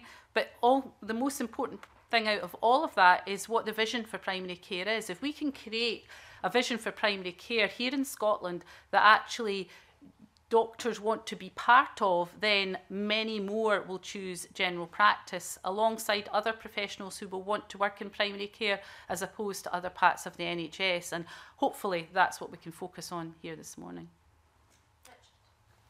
Thank you. Good morning, Cabinet Secretary. Listen to you, I think you're starting to get the fact that you're thinking outside the box. My view is that we need more financial help for people to become doctors. Should we have incentives for people to stay or get into GP practice? Should we have more training places, because it's made out that a number of people fall off. I'm trying to actually get a constituent into a training place, but because he's short of a couple of points, the universities is reviewing it, and I hope they do. And we're, the point I was making this morning was, I think there is possibly a situation of, and I'll use an old word, demarcation, that we could, if I walk into a doctor's, if I've got a cough, I should just go and see a nurse, not go and see the doctor. If I've got a sore finger, I should go and see the nurse, not the doctor. Is there more things that we can do to try and, reduce the amount of time that people are seeing the individual doctor, where they could see a nurse or someone within that practice? Can we get doctors to look at the situation of working only with the patient rather than trying to be a manager and employing all this and that into a sort of health centre setting rather than their own practice? Do we start to think outside the box to resolve this challenge? Yes, we do need to do that. I mean, I should say that the role of the GP is pivotal. So that will continue to be the case. It has been the case, will continue to be the case. But what we're looking at that's new is utilising more effectively the range of skills that sits within primary care and coordinating that through a genuinely multidisciplinary team environment. Now, that will allow, if we get it right, and I think I heard Alan McDevitt at one point say that he thought that there was 25% of what GPs do could effectively be done by someone else. Now, that's not about a lesser service. It's about recognising that whether it's medicines reconciliation, pharmacists are absolutely, that's what they're trained to do, or whether it's physiotherapists, whether it's mental health workers. It's about making sure that the patient gets the best service utilising the skills of that wider team. Now, there's nothing earth-shattering or, it's a bit of a no-brainer, really, but it's about making it happen and ensuring that the contract supports that the model of working in primary care supports that, and that's what we're aiming to do. Now, you mentioned the incentives. Yes, we've put those in place. The additional training places are important, but it's a challenge to ensure that we fill those training places. And I've accepted it's a challenge. However, there are some positive signs in terms of the number of applications, and we're in a better place where we stand now than we were last year in that regard. But there's still more work to be done, and making some of those training places more attractive has been important as well, which is why we've looked at innovative ways of doing that with some success also. So all of those things that you have mentioned are important. There is not one thing that is the magic bullet here. We need to ensure that we have all of these things in place, and it is not going to happen overnight. We're not going to change the perception of general practice or primary care overnight. That is going to take time. We need to ensure that the testing of the new models is delivering the evidence that we need to be able then to roll out that. And there's some really, really interesting data beginning to emerge from those test sites that will stand us in very good stead as we do that. So not one single answer, but all of the things you mentioned are important. Any of your officials, and you may want to come back to me, and sorry I keep pressing this, does any official know how many people are refused a place to train as a doctor? I'm particularly interested in one case, but I'm sure there are many more out there, and I welcome anyone who's in a similar position to contact me, but I want to know how many people are being refused a place to train as a doctor. Could I perhaps pick up on a couple of themes that perhaps relate back to your question as well, Mr. Cole-Hamilton, if I may? The context that we're operating in is that there is an international requirement for additional medical staff. That's not unique to the UK, it's not unique to Scotland. It's an issue that is around most of the developed world as the population ages and expectations of health increase. So our ability to recruit, train and retain our people has never been more important than it is at the moment. We also have the advantage of having in Scotland 5 very well-regarded medical schools who attract candidates from across the world. And I think we would all wish it to be the case that Scotland's medical schools are highly regarded, highly reputed. So we know that Scottish medical schools attract a high number of international students. Coming to the point in respect of selection, because of those criteria, we know that Scottish universities are able to be quite discerning. And we know that in the conversations that I have routinely with the Board for Academic Medicine, which is the group representing the medical schools in Scotland in this context, they and I are continuing to work on those selection criteria. We know that we get many more applications to Scottish medical schools than are taken. That's both in terms of Scots domicile students and in terms of international students. And as we would all, I think, accept, we want the very best of the best in terms of Scottish medics. We want the people of Scotland to get the best medics that they can. What we've been working with the universities around over the last couple of years has been an identification of issues of access. And you're right, Mr. Lyle, that there are people who aren't quite making into that space. We've been working very closely with the universities to look at their recruitment arrangements. Clearly, it would be inappropriate for us to determine those. They have to meet all of the necessary academic tests. But we have been very clear with the universities that what we look to them to provide is a partnership with us to provide us, in my case me for the NHS in Scotland, with a supply of medics into that space. So we're very keen to work with them around access, and Cabinet Secretary has already mentioned some of the approaches that we're taking in that space. There is evidence now that suggests that Scots domicile students are more likely to go on and practice medicine in Scotland. That's actually the case if you look at the analysis across the UK, that wherever you go to university, you're more likely to stay in the place that you went to university in order to practice. So it's in our interest to make sure that Scotland is as attractive as we can be. So whilst we're doing a number of things CabSec has outlined to try and make that attractiveness more important, We are also making sure that the attractiveness of the general practitioner role is critical. So the point that Alan McDevitt made earlier on about the 25 to 30% of the work that is being done by GPs not being appropriate for GPs is important, not just because it's wasteful, not just because it doesn't necessarily give the patient the best outcome, but also it's important because it doesn't make the GP role as attractive as it could be. So the work that Richard Foggo through the primary care design team is doing alongside of Alan and Mars and various other stakeholders is to make that role as attractive so that these highly mobile, well-educated and well-reputed doctors are attracted to stay in Scotland. And we seem to be making some progress in that respect.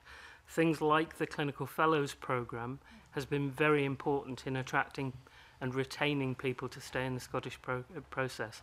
If there are people who you believe are at the cusp that are inappropriately deselected, then that's something I'd be very happy to provide some further advice in respect of. Thank you very much. Thank you, Convener. Thank you, Convener. I think probably what I'll take away from the session this morning is that we won't have a truly multidisciplinary approach if we don't have enough GPs in place. So I think this absolutely is an area where we have to concentrate focus. I mean, figures suggest that the Scottish Government that there's a 7% increase in GPs, but as I mentioned in the earlier session, in Lothian there are 39 restricted lists. So I would like to understand if that is actual headcount or whole-time equivalents, because I sort of feel it doesn't quite add up. It seems slightly contradictory. And also we heard in evidence earlier this morning about a contradiction in approach. If we want to truly shift the balance of care from the acute sector to the community, what impact are we having on health inequality through, while no one would suggest for a moment that we don't invest in elective procedures, for example, there's been a notable increase in consultants at a time when we are truly struggling to recruit enough GPs. So is the funding matching the intent? Is the funding and the focus matching the rhetoric? Okay. The 7% is headcount. The issue of more GPs, yes, we need more GPs. I've said we need more GPs, but we also need more nurses, pharmacists, and other health professionals in that multidisciplinary setting. The workforce plan that will go along with the new contract and new models for primary care is very important in this context to make sure that we get that as accurate as we can.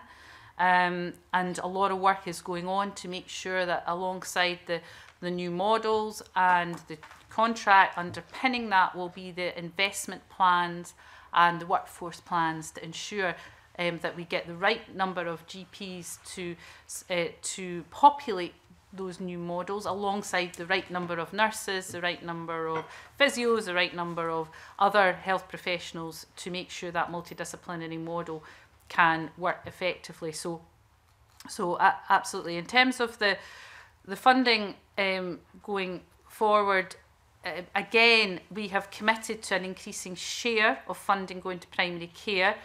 That is obviously going to be subject to meeting the needs of the new model of primary care. We're in the process of obviously negotiating the new contract. Part of that, the outcome of that will obviously be, there will be an important funding element as part of the outcome of those negotiations to underpin the new model that will be delivered. So all of these things are hugely important. You mentioned tackling health inequalities. I have said on a number of occasions, I'll say here again today, that I think that the Scottish allocation formula and the way that we fund practices needs to better reflect the health inequalities dimension of the population that practice serves. We have gone some way along the road of that with the formula and the funding of deep end practices, but I think and believe very strongly actually that we can that needs to be better reflected. Now clearly again that is part of a series of negotiations that we are having at the moment around the new contract. Obviously it would be inappropriate for me to get into too much detail around that because it is a negotiation. All I would say is it's going very well, and those discussions are going well, and there's a huge amount of common ground and agreement. I think we also need to look at how we better link the primary care workforce with other elements of support that people living in communities of deprivation require. So the recent debate, you had raised the issue of ensuring that we look at income maximisation, at employability issues, all of the issues that surround individuals and families that impact on their health.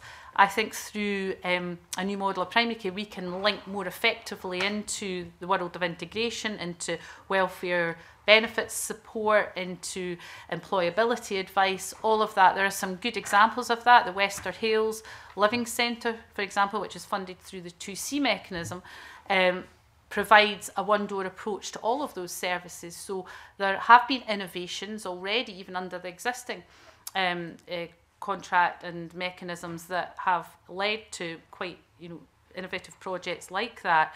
I think though there is more scope to do more of that and ensure that when someone comes through the door, whatever their needs, that they can be met through that wider team of people who can actually begin to impact on the health inequalities faced by that individual, family and community. Thank you, Donald. And add my thanks to you for coming today and for your letter of the 22nd of September. In terms of funding, there's obviously a difference between primary care funding in general and funding general practice. Can I just ask quite simply, does the government have any plans to increase the share of NHS expenditure that general practice receives? Well, yes, we want to increase the share of spend on general practice and primary care within the wider health budget. We have made a commitment to increasing the share of spend over the course of this Parliament, but we can't look at the funding of general practice in isolation from the funding of the wider primary care team. If we accept, as everybody around the table seems to have done, that multidisciplinary working is the answer to how we deliver primary care services of the future, then we have to invest in that wider primary care team. But within that, we will need more GPs. I've already said that in the programme for government. We're clear about that. Therefore, we will need to increase the number of GPs, and therefore we will have to spend more on ensuring that we have an increased number of GPs. But to do that in isolation from the funding of the wider primary care team would be a mistake, because we would not get primary care into a sustainable position with the we wouldn't tackle the issue of 25% of a GP's workload being able to be effectively done by someone else. So we wouldn't maximise the efficiency of our primary care model and service if we were not to invest in that wider primary care team. So yes, we will need more GPs, and therefore we will need to ensure that we fund that additional workforce, but that has to sit within the context of an increasing share of funding on primary care more generally. Otherwise, we're not going to get to a sustainable model that we need. Thanks very much, Cabinet Secretary. There was two areas I wanted to quickly touch on. One's around about preventative spending, and you'll have heard I asked the same question in the earlier session, and it was, do you have any analysis or data around about if you spend money in GPs or in the wider primary care, how much that saves you by reduced admissions to A&E and into the acute sector? And the second thing was around about the pilots. Now, there's a great big list of pilots, and that's great. You're trying a lot of different stuff, I'm assuming, to see what works. Can you elaborate a wee bit more on the process of how you'll evaluate the success of those pilots? What are you looking for in terms of what you're measuring? And also, is there an issue, I think we had in one of the earlier sessions around about a lot of the pilots, the funding's for a limited period of time, and how will that kind of roll out? I'm assuming what you'll do is then figure out which ones work and then have a mechanism for rolling those out across the country. I'll bring Richard in a minute just on some more of the detail, but we didn't magic up these test sites. This was done in partnership with localities, with boards and partners locally who have essentially taken the direction of travel that we're all heading in and have localised that into a model that they want to test out that meets their local needs. There's nothing wrong with that, because areas are different. We have rurality, we have deprivation. So the model, the multidisciplinary model, is the common thread, but the specific application of that will be slightly different from area to area, and there's nothing wrong with that. What we're going to do in terms of evaluating the models is to take that evaluation on an ongoing process. So we're not going to wait till 5 years down the line and say, oh, well, we think that works. It's an ongoing process. And many of those test sites will then be embedded as the way that primary care will be delivered in that locality. We will be getting a change, significant change in visibility of change by as early as next year. I believe, and Richard will say a bit more about that, and over a 2 to 3 year process, we will be embedding those new models and rolling out the practice and the learning from that elsewhere, alongside our funding plan, our investment plan and our workforce plan, to really scale that change up to ensure that really what we see in primary care in the next few years is dramatically transformed from where we are at the moment. Do you want to say a little bit more about the test? I would just emphasise what the Cabinet Secretary said. I mean, at the heart of this is a deeply collaborative model. So the wisdom for this doesn't lie in St Andrews House. So the first thing to say is we're working with every health board area, every integrated joint board, to determine and support the work that they want to do to deliver those outcomes. So in a sense, our evaluation is really supporting them evaluating their local practice. So we are working through the Scottish School of Primary Care to put on top of that a national evaluation, which will allow us to identify some of the key themes, and then really to determine what's appropriate to be determined locally, regionally and nationally.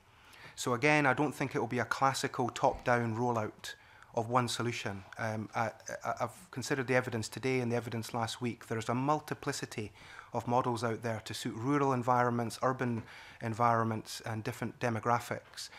Our job, I think, is to determine what the national components of that support would look like. So in particular, perhaps workforce supply and infrastructure supply. So some of the IT and digital and data issues I know that you've taken evidence on, again, lend themselves to a Once for Scotland approach and don't lend themselves to being done 30 times or 14 times. But again, it's determined by local change. So our piloting work is determined by what locally was already happening, and we look to support and get behind that. That means there's a sense of ownership and a sense of direction, rather than a sense of, from St Andrews House, a strategy that people have to comply with. So there's a risk there. There's a lot of tests. There's over 80, possibly up to 100. But that's a distinct advantage. There's a key underlying theme, which is the multidisciplinary working in the context of integration.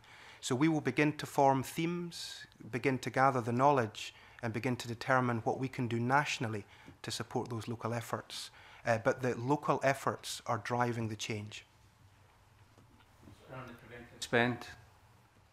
Well, I mean, a lot of the new model of multidisciplinary working and some of the information that I gave to Alison Johnson around ensuring that we provide a joined up approach through primary care, linking in with other parts of the public sector, if you like, whether that's on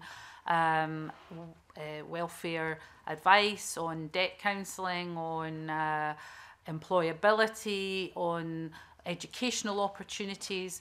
I think all of that is really important in, I suppose, what you could collectively call preventive spend. It's trying to ensure that we are working, using our primary care infrastructure and workforce to prevent ill health and intervene early. I think we've not been as effective at doing that as I think we could. I think this new model can help us do that, because it's, by its nature, it opens up the opportunity for multidisciplinary working, like the Wester Hales Living Centre, which I would encourage you to get along to and have a look if you've not had that opportunity. It very much has preventive work as its core. It's about intervening early, it's about enhancing life chances, and everybody from the GP through to the welfare rights worker to the voluntary group all have a focus of trying to build resilience within individuals, families and communities, as well as obviously providing a health service.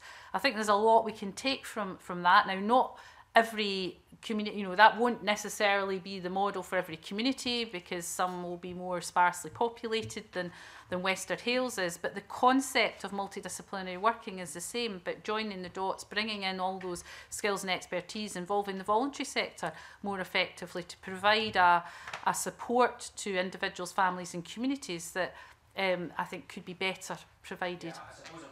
But if you spend £1 upstream, how much do you save downstream? Yeah, I mean, there is that data is available. We can provide that to you. I'm very happy to write to you with that data. Thank you very much. Mindful of the time, so if we could keep our questions and answers brief and to the point if possible. Colin. Thanks very much, Convener. I mean, all the evidence that we're getting from GPs and on this year GP hubs very much points to a unanimous view that this is the model, this is the way forward, the whole multidisciplinary team approach. But last week the convener made the comment that there are more pilots than there are at Heathrow, and Audit Scotland have indicated that the shift to the new model of care is not happening fast enough. They go on to say that the Scottish Government need to provide stronger leadership by developing a clear framework to guide local development and consolidating evidence of what works. Are there any plans to provide that framework to help local development, and if so, when? And when will we move really from all the pilots to an agreed position where this is actually the way forward, and this is the sustainable model with sustainable funding?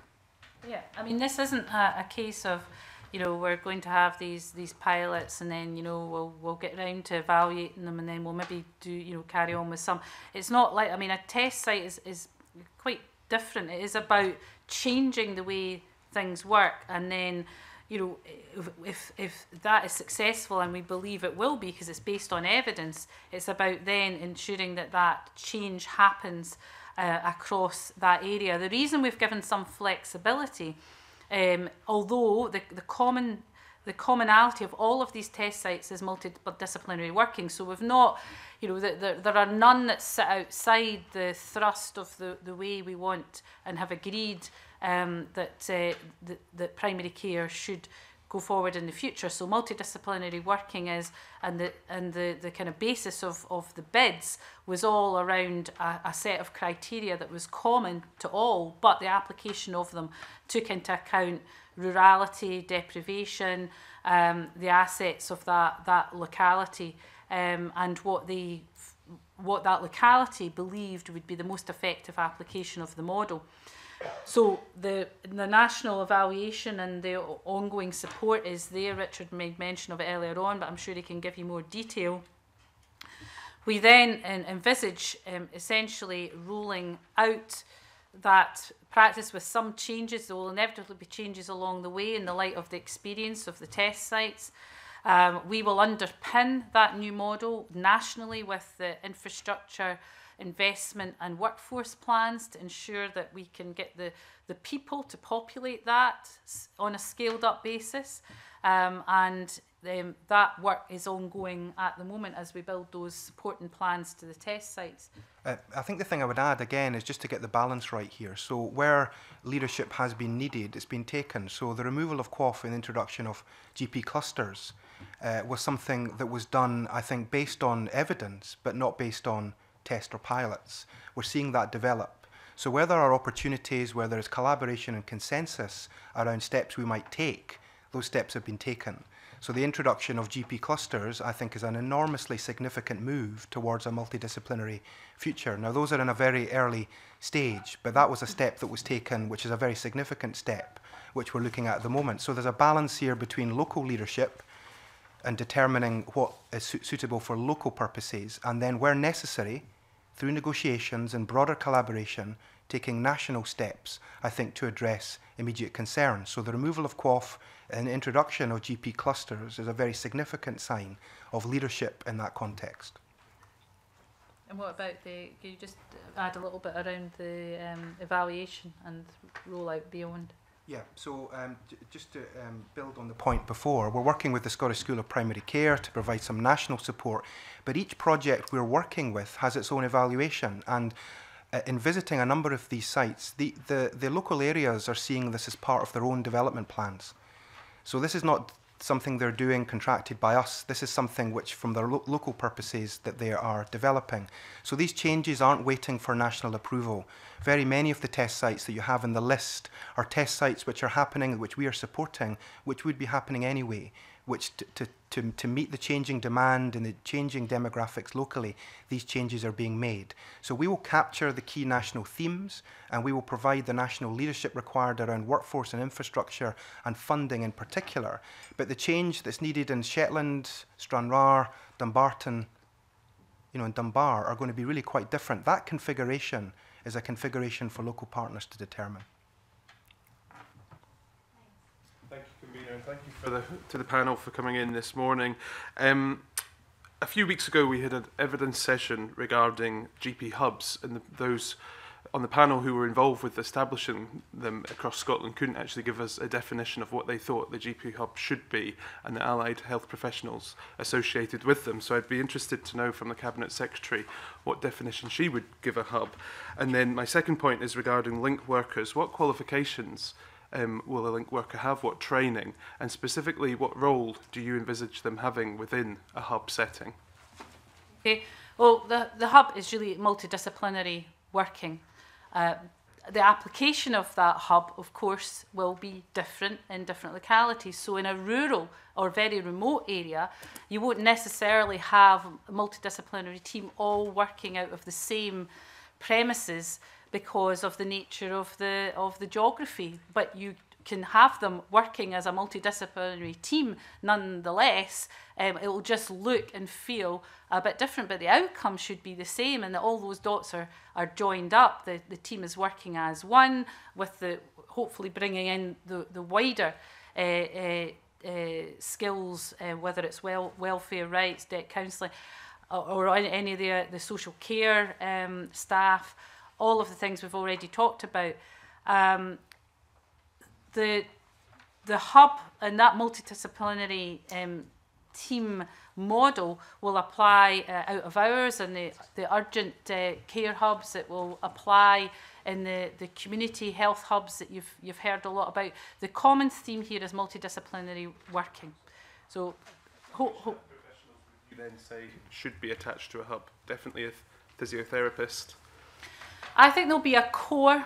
Because, again, if you look at a remote community and the skills available in that health and care team will be a little bit different perhaps to an urban setting because of the nature of the population. It's more sparsely populated, smaller.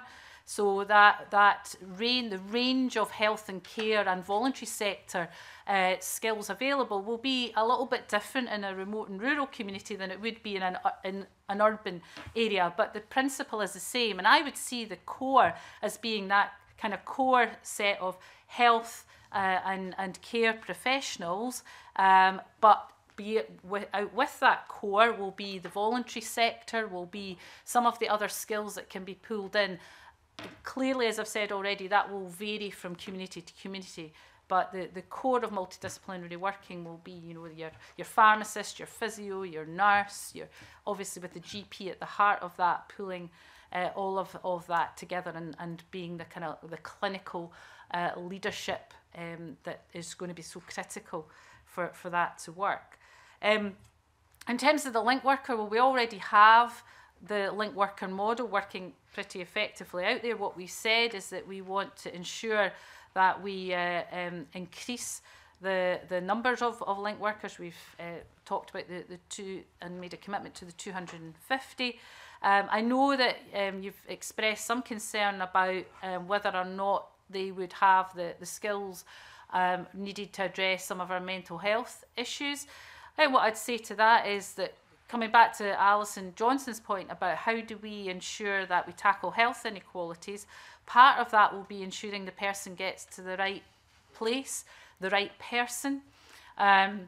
We will need to, through our investment in the £10 million into mental health in a primary care setting, look at how we ensure the availability for signposting to mental health services. Some of that will be utilising more effectively the statutory and voluntary sectors that exist, but some of that will be additional capacity. Maureen Watt is looking at how do we increase the resilience of mental health services within the school environment, for example. So again, the link worker's role will be to ensure that the person gets to the right source of advice. And that will depend on what their need is. Some of that will be perhaps very early intervention, but some of it will be more complex in nature. The link worker, I think, is the key, though, it could be the glue in making sure that the person gets to the right place. Hi there. There's a couple of things I wanted to ask about. Firstly, the issue of data sharing has come up in terms of the challenges that provides to the multidisciplinary team model that you described. So I wonder if you could tell us a little bit about some of the solutions that you propose for that. And the other thing I wanted to raise was the question of Brexit and the impact that might have on our NHS workforce. I know that 5% of doctors working in Scotland are EU nationals and 15% of the social care workforce are EU nationals. I know that I represent the Highlands and Islands region, and I hear anecdotally from some of the island boards that they think that they have a higher proportion of EU nationals working there in some of the areas that are harder to recruit. So obviously it's causing a reasonable level of concern already, and I wonder if there's anything you'd like to say on that. Yep. Would it be helpful for the Cabinet Secretary to perhaps write to us about the legislative changes and data protection and issues? I'm happy to do that, yeah. I mean, it is a big issue that absolutely, we need to resolve. And I'm just mindful of our time here. Okay. Happy to write with more information on the data sharing. The issues you raise about EU nationals and Brexit is an important one. We want to keep people working here in Scotland, whether they are EU nationals or not. I think Brexit throws up some real challenges there, but the message I would want to put out here and in any other opportunity is that they are welcome. We want them working here in our NHS, and we want them to stay working here in our NHS, and we will be looking at how we can help to encourage them to do so. Thank you very much, Cabinet Secretary, and to the rest of the panel. We'll now take a short adjournment so that the panel can change.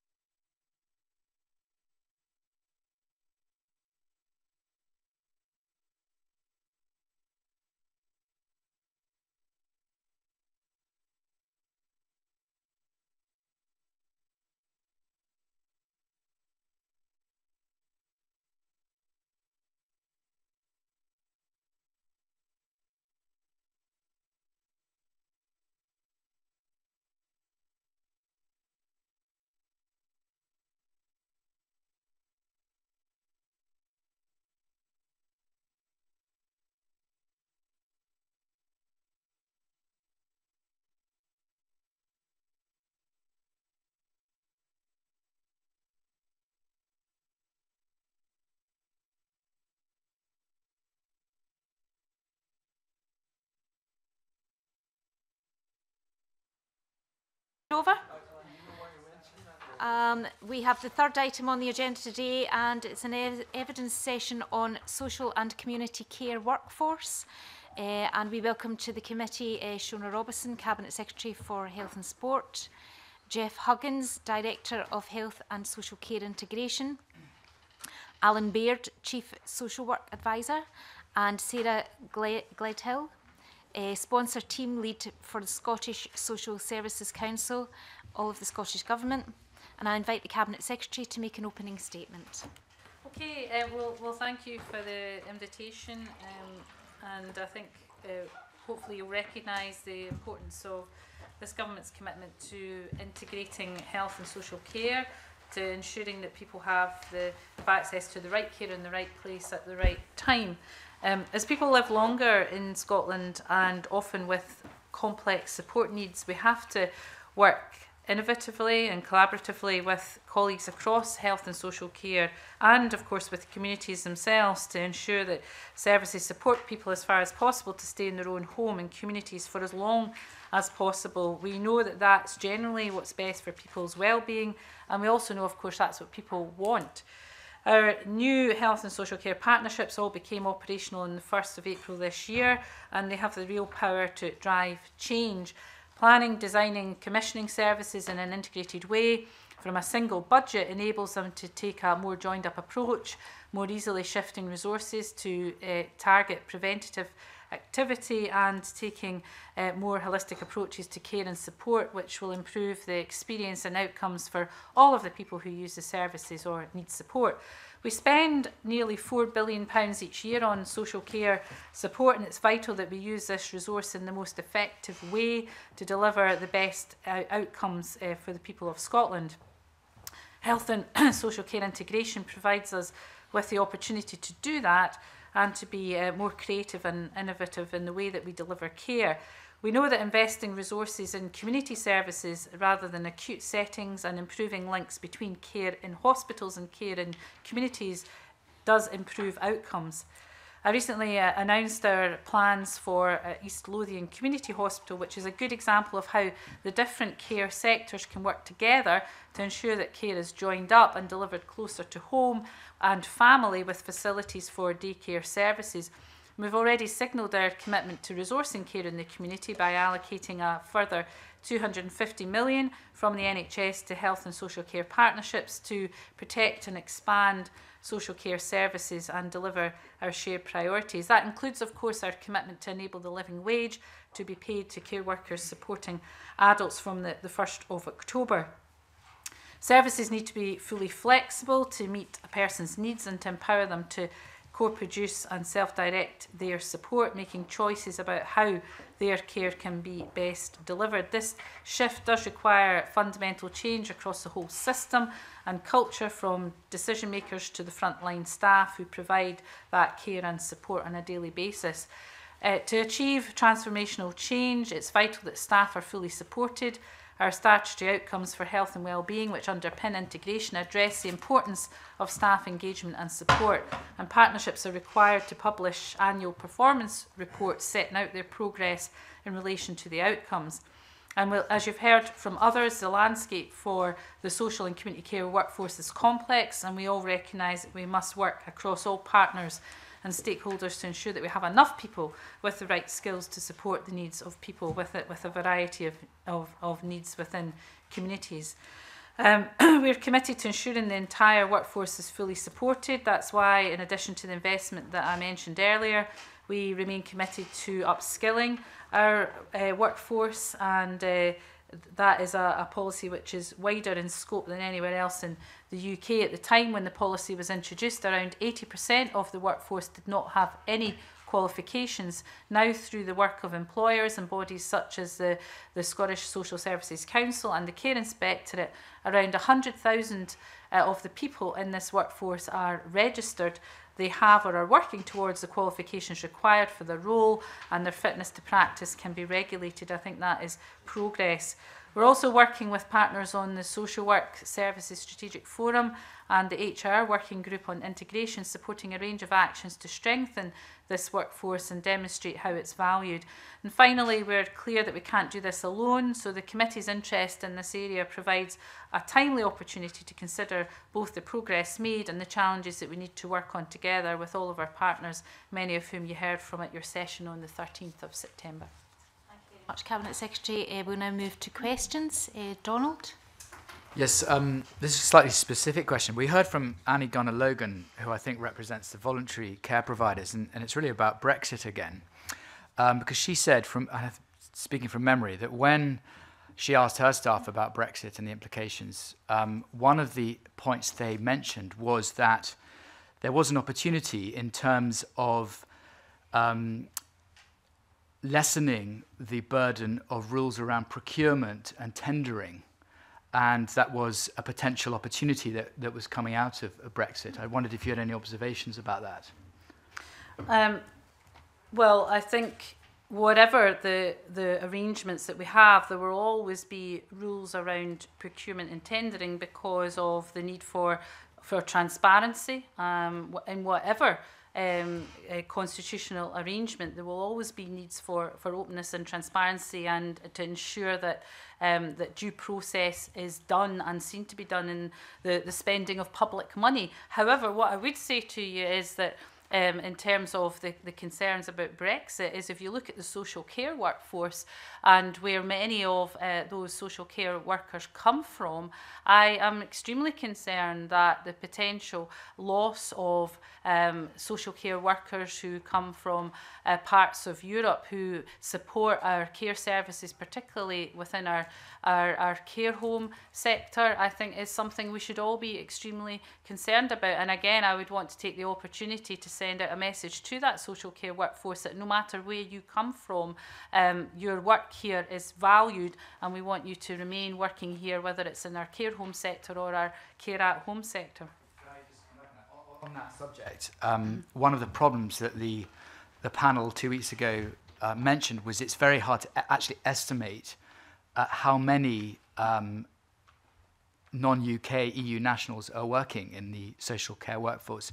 Is the government doing anything to establish what those numbers might be? I'll let Jeff come in on that in a second, but I think it's certainly very visible to me as I go around, particularly the care home sector and to some degree the care at home sector, but certainly within our care home sector.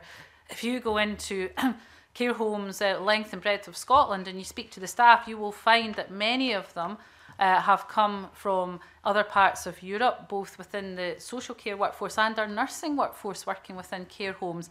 That is very visible to me. Alan probably will have a bit more data and information on the numbers, but I think with it's not unreasonable to say that the loss of that cohort of staff who do a hugely important job here would be a blow to the sector, and one that we want to avoid, which is why my message is we value and want you to remain working here in the sector. Anne, do you want to say a word about the makeup of the we don't I think it was probably noted at the meeting of the 5th that we don't currently know the numbers that currently from the EU and beyond currently working in the workforce, but it's something I think increasingly we will need to understand in order to look at the potential gap that may exist within social care.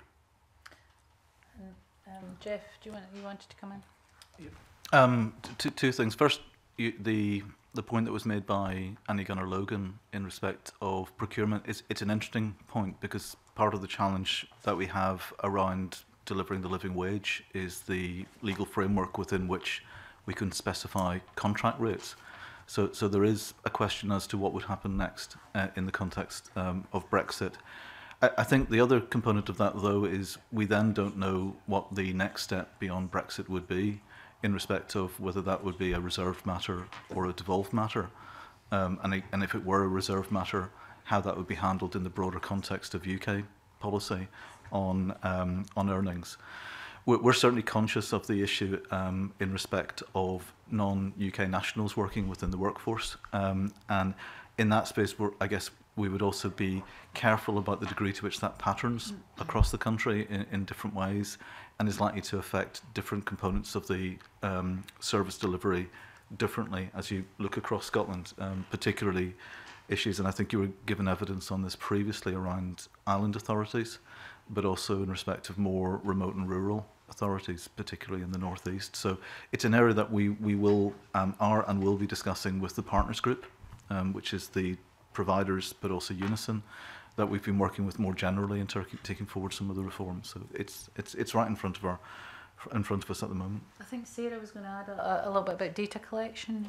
Yes, as I'm sure that you know that the SSSC collects annual data on the social services workforce, and we are discussing with them whether we might be able to add a question that will enable us to collect more accurate information on this topic. There about the Scottish Living Wage, and can you perhaps give us an update on progress towards the implementation of that across social care? Before Jeff comes in and that, can I say that people have been working very, very hard across the partnerships to ensure delivery from the 1st of October, and I want to put on record my thanks to all of them for doing so, because it has been quite a big undertaking, and a lot of hard work is being done, but I think we're in a good place. Jeff? Yeah, I think to say, and as the evidence that you heard previously, and I imagine also as you're hearing separately from the evidence, this is a remarkably challenging undertaking to take forward. We are working directly with CCPS and with Scottish Care, as well as with Unison and COSLA. And I spoke with CCPS and Scottish Care this morning, just in terms of both their update, but also sharing our understanding of what's going on. So we are working carefully across partners, both to triangulate what's happening within local negotiations, but also from that take a national picture. Where we are is that we know in many areas good progress has been made. In other areas, negotiations are continuing, and part of the challenge to this is it's not simply find the right number and then roll it out, in that this is built up of hundreds of local negotiations with individual providers who have historically offered different terms and conditions to their workforce. So this is not a small-scale undertaking. We are confident on the basis of the work that we're doing, including work with individual partnerships in respect of how the progress is going. And I'm speaking with chief officers and procurement officers on a regular basis to understand, but also to ensure that we deliver this. What is clear is that we are still resolving some issues locally, but we are confident that we will meet the commitment that the benefit of the living wage is achieved from the 1st of October. Colin? Thanks very much, Kavina. It's obviously on the living wage that I'd quite like to pick up on some of the points. I mean, presumably there'll be lessons learned from the approach that's been taken so far. You make the point that you're still literally working up until the 11th hour to try to make sure that everybody does get the living wage from, which is effectively Saturday. Some of the evidence we took from Annie Gunnar-Logan pointed out the fact that providers weren't consulted on the implementation of the policy. Effectively, they read about it in the newspaper. So I'm keen to know what you're going to do in future to involve stakeholders in developing the policy to make sure it's sustainable in the long term. Also, just in terms of the actual funding, I think it's widely recognised that the national estimate of £37 million put forward by the Scottish Government very much underestimated the actual cost. So what assessment are you going to make of what the real cost has been to actually implement the policy, hopefully from the 1st of October? And just a final question, I'm keen to get clarity on the actual payment for sleepover shifts. Is it the Scottish Government's position that sleepover shifts should be paid at the living wage rate, and is that going to be the case from the 1st of October, and if not, when from?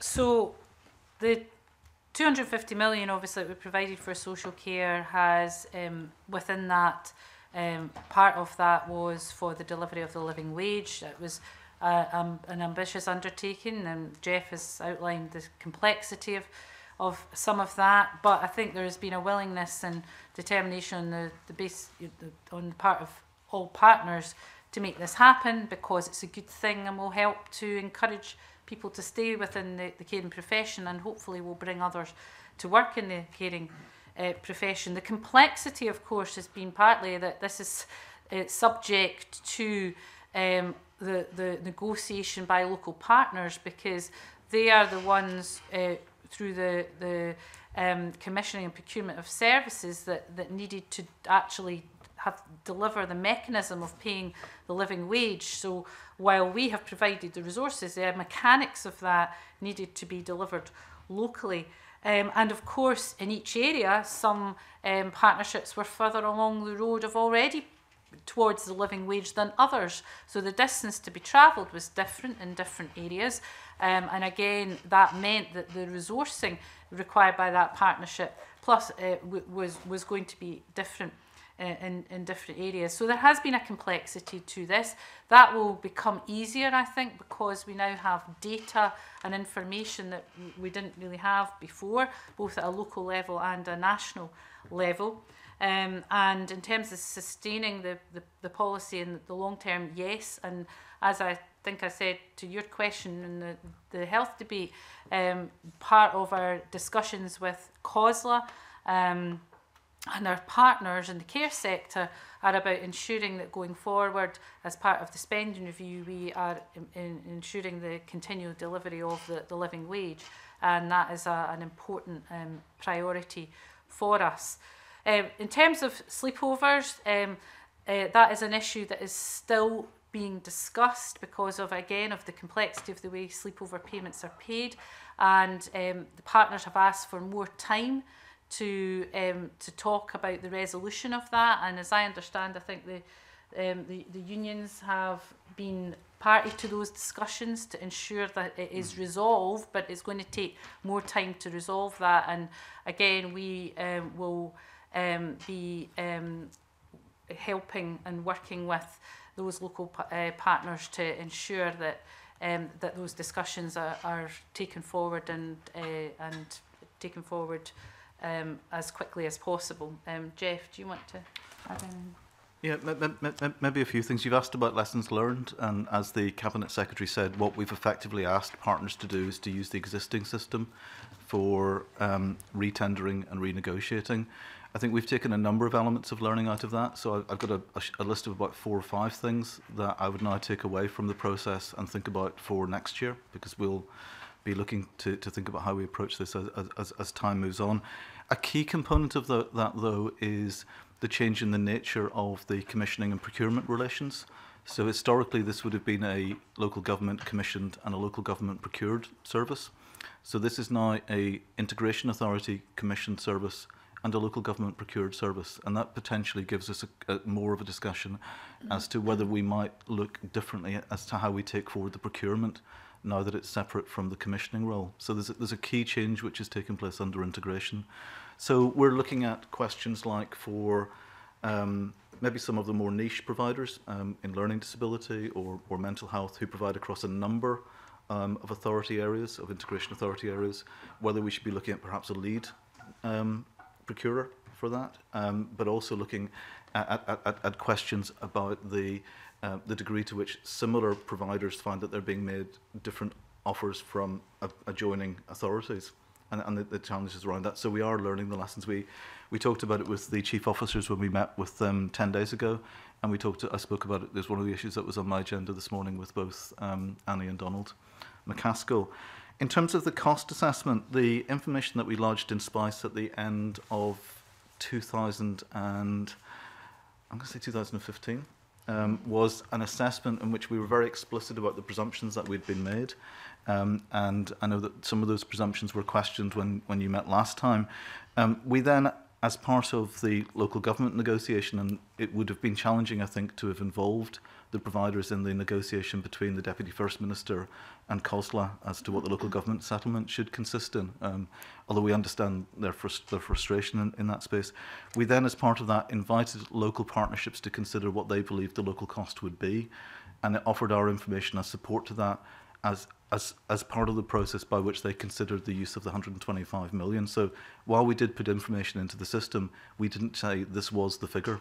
And we said this is the figure based on these presumptions and based on the knowledge that we have. And we invited local partnerships to make their own assessment of what the appropriate cost would be. And most appear to have done that adequately. In terms of so I've covered the third thing was process of involvement. We are also talking about how we do that for the next round and for the coming period of time. And the process that we've built with the partners group, which is the Scottish Government, COSLA, CCPS, Scottish Care and the unions, we think is a good methodology for taking that forward for future years. Just come back on that. I understand fully that the complexities, that 7,000 social care providers across Scotland and 31 IGBs is a complex process. We have a national framework in place when it comes to care homes. Looking forward, is there any consideration being given to a national framework when it comes for care at home? It's probably less straightforward because while the majority of the service that we're looking at here is for older people in terms of things such as personal care and assistance with daily living, once we take a step into some of the substance misuse services, learning disability and things like mental health, the idea that you'd have a single rate that covers a range of complexities becomes more challenging. So there are also different ways in which services are locally stitched together between health and care, which means that the burdens that maybe fall on social care and health services will be different depending on where you are. So we are, as part of the reform process, looking at those questions, but it may be less straightforward than it is for residential care. Indeed, part of the work that we're doing on the residential care is suggesting that increasingly the distinctions between different forms of residential care are raising the question about whether we need slightly different approaches there.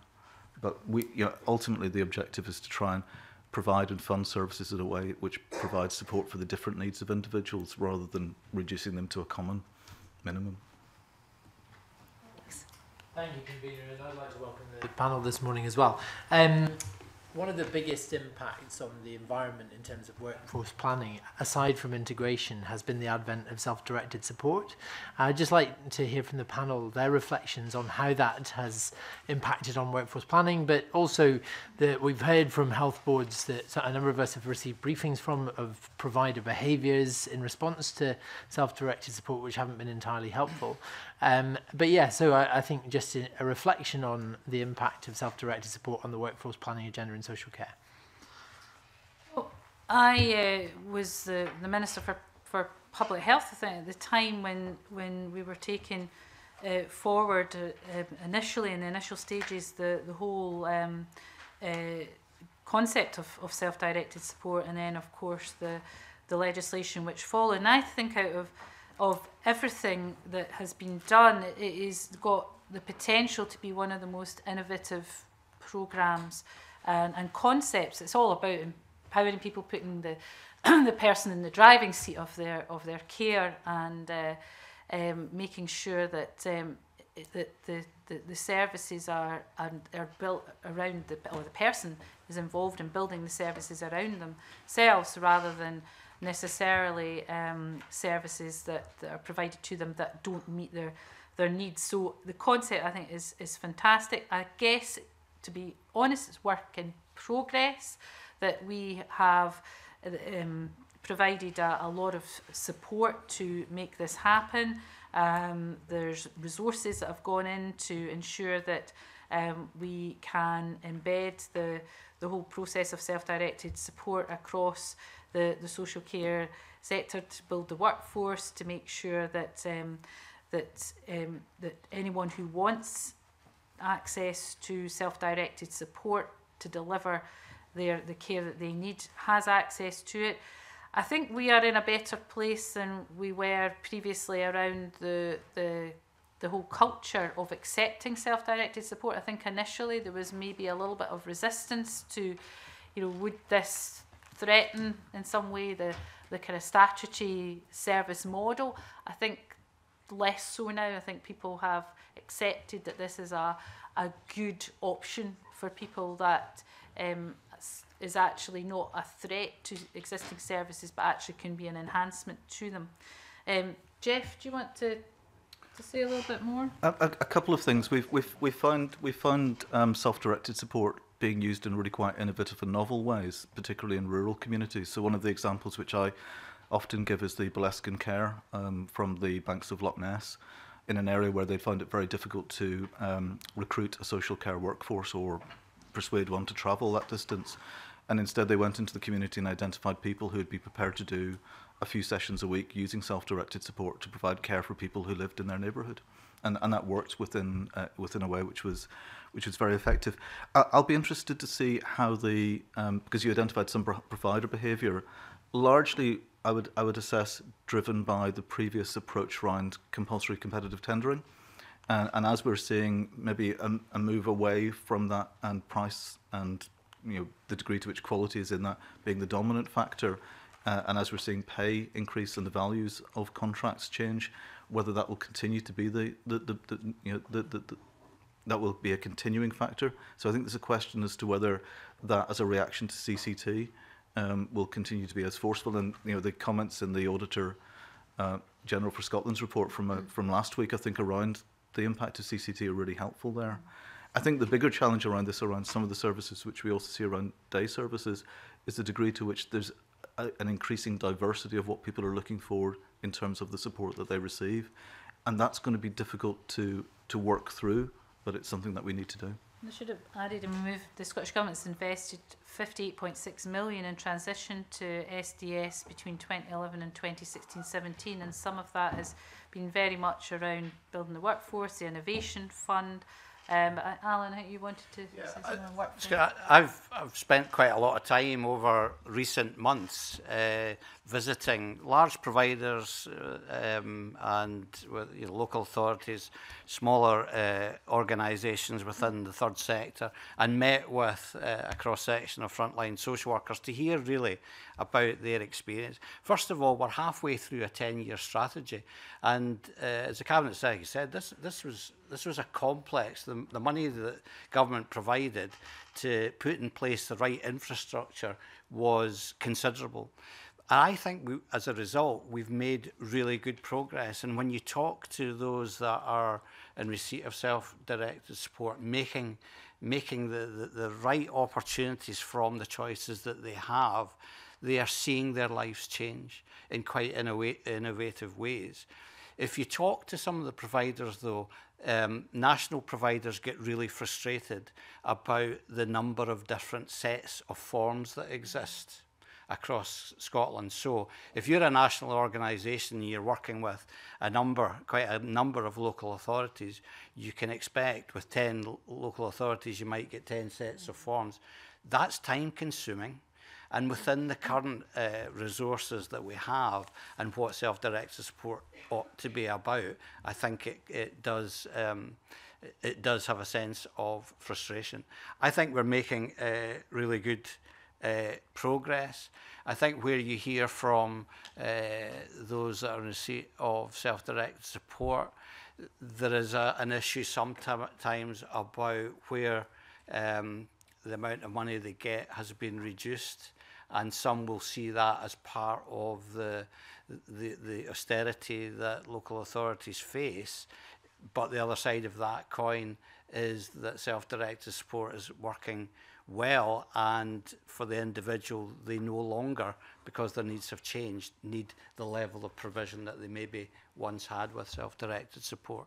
So I think we're learning a great deal as we progress, and we need to use the coming months and years to pick up on some of the issues that are emerging.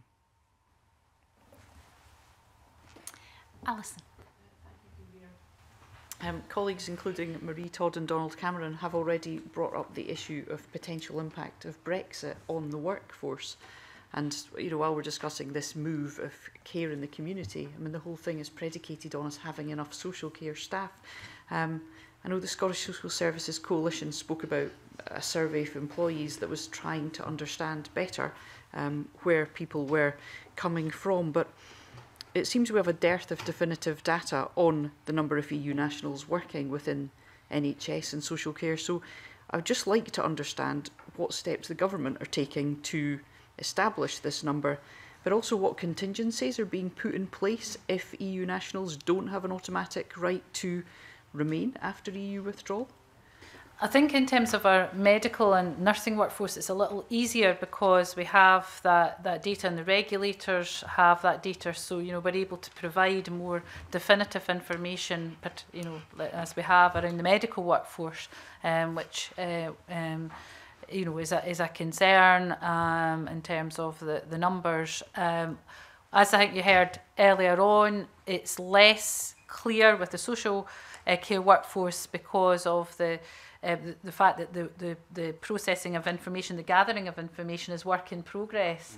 But I think what Sarah said earlier on, which you might want to expand upon, is that is looking at additional questions on the workforce survey to try and gather more information around whether someone is a EU national or indeed out where they come from more generally would be helpful. Do you want to give a time frame for that? The discussions with SSSC will be taking place over the next couple of months on whether we can change the data collection for the next round of data. We are also considering whether we need to do something more urgently or in the shorter term, because the SSSC collect data retrospectively, so there's a bit of a time lag between, or they publish the data retrospectively, so there's a bit of a time lag between the data being published, ready to publish, and the year it refers to. And so we're looking at whether we need to do an exercise very shortly, and then also change include a further question, so that going forward we collect the data that's needed to answer that question. Perhaps we could write to the committee to update you once that we're clear about what we're going to do. Yeah. Yes, that would be fine. Yeah. Miles. My question relates to care home places. Audit Scotland have told the committee that Scotland will require an estimated 20,000 additional care home places by 2030. And a PQ, which I got back, has shown that Scotland's lost 3,600. Now, we're hearing from private sector providers that they're finding it difficult to sustain the service. So what work's being undertaken to make sure that Scotland's adequately supplied with the care home places that we need? So our makeup of care home places and what we use care home places for has changed over the years, and we've worked very closely with Scottish Care around that change. When I was a home care organiser in a previous life, it was not unusual for people to go into a care home setting actually when they were still quite fit, and for a variety of reasons, that it was a different culture, and the ability perhaps of people to and wanting to remain at home. Perhaps people have changed their outlook somewhat, and the demand now, without a doubt, is for people to want to remain living in their own home with appropriate support. So that has led to a change in the care home sector, fewer places, but also a bit of a change to what those places are used for. So the discussions we've had with the care home sector is about looking at the needs, and now going forward we're going to need more intermediate care, so looking at what the sector can provide for that, and there are great examples, and we've hugely expanded the number of intermediate care places, many of which are located within a care home environment. That helps to put the care home sector onto a more sustainable footing and provide what is needed, but also it provides a service which is a step down and potentially step up as well, although that's less developed, between home and hospital. So that's a really, really important development. I think also it's fair to say that the complexity and needs of people who do end up in permanent care home places is far greater than previously. So a lot of people with very complex needs with dementia, and that has meant that the number of places provided and the care staff ratio required for those for the complex needs of those people has changed as well. So I wouldn't necessarily see that these are negative developments. I think it's just a recognition of the changing needs of the population, what people demand, and the need for the sector to adapt to meet that. And we want to help them in doing so.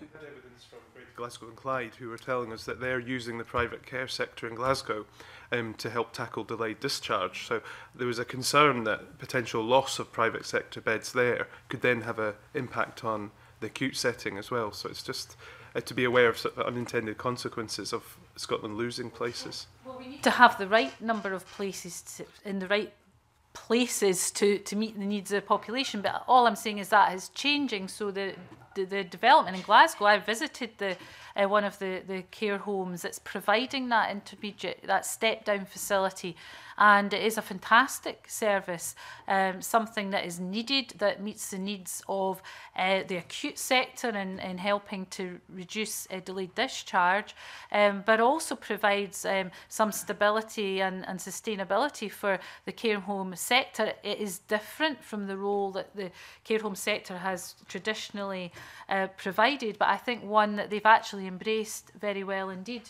Jeff, you were... Yeah, I think the Glasgow example is really interesting because it's an example of leverage.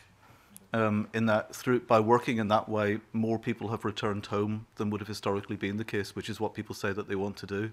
I think the Auditor General's report was also very careful, and it said that if nothing changed and if things continued as they are, and as a report, I think it quite stunningly made the case for reform throughout the report, in that there is a need to think differently about how we approach care and how we meet people's needs. In each of the partnerships that we're talking to at the moment, we're identifying that this idea of using more hours to support reablement, to support step down, and to increase people's capacity to continue to care for themselves is core to the changes that we're seeing. So. And that point about reablement is really, really important as well. And back in my previous life as a home care organiser, quite often someone's needs will change because of a fall. They get out of hospital, and the things they used to take for granted and did for decades themselves would suddenly be done by somebody else, even though with reablement they could get back those independent living skills. The thought processes around that have completely changed, and I think definitely for the better. I think, Sarah, you wanted to... It was just to clarify the figures, I think, when talking about the care homes, and while the total number of care homes has fallen quite a lot, by 70% in the last 10 years since 2006, the number of registered places has only fallen by 3%, and the number of residents only by 4%. And I suppose... The figures which Cabinet Secretary provided me in the written question suggested that there's 42,026 places now in Scotland, which was down 3,685. So obviously, in terms of what Audit Scotland are saying, that extra 20,000, it was a concern that the direction of travel was down in terms of the number available. But it's what we use that's the places in the sector for, and of course we have seen a big increase in the number of care at home hours provided each week. Now that again will be to fewer people, because the level of complexity of people remaining in their home has increased, so their packages are greater, therefore the number of hours overall has increased. So I think what we're seeing is just a shift really in people remaining in their own home for longer, the type of service then provided by the care home sector changing, and we want to work very much with the sector in helping them to get on, to provide a sustainable service that meets the needs of an ageing population. I'd just like to ask one final question before we finish, because I think this is a really important one. I think one of the most valuable and informative sessions we've had as a committee was meeting with social care workers a few weeks ago, both from residential care and from home care. How do we make a career in care more attractive, a more valued career choice in the society that we're in? And I'm interested to hear your thoughts on that. That is probably the key question and the most important question. So I think partly the living wage is a component of that we have to make sure that we value the caring role and the people working in the care sector, whether it's at home or in a care home. And the living wage and what people are paid for that is an important component of that, as are some of the surrounding terms and conditions. And again, it's important that we work with the sector to try and improve that. But it's also about career opportunities and career progression, and we were seeing some really innovative ways of linking through the world of integration opportunities within health and care. So, for example, someone perhaps coming in to the care sector with an ambition to end up in a regulated profession and being able to do that in a more coherent, structured way, that there's a pathway should they wish. Now, that won't be for everybody, but for many, I think that would be quite an attractive way of coming into a regulated profession, like nursing, for example.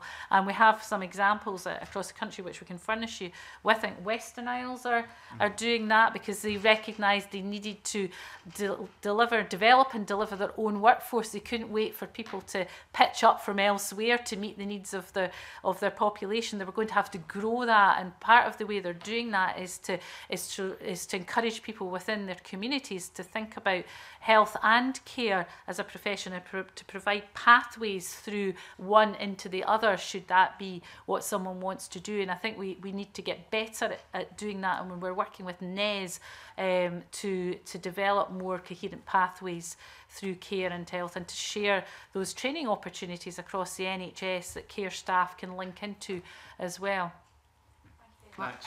Can I pick up on? Yeah, very briefly. Very briefly. I just want to draw members' attentions to this, which is the social services vision and strategy for the next 5 years.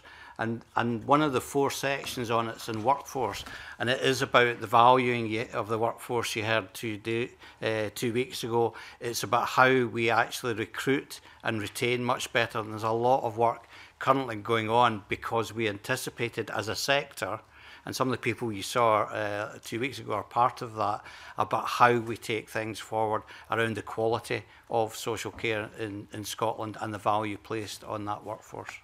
Thank you, Mr. Baird. I'd like to thank the panel and the Cabinet Secretary for their time this morning. We'll now move into private session.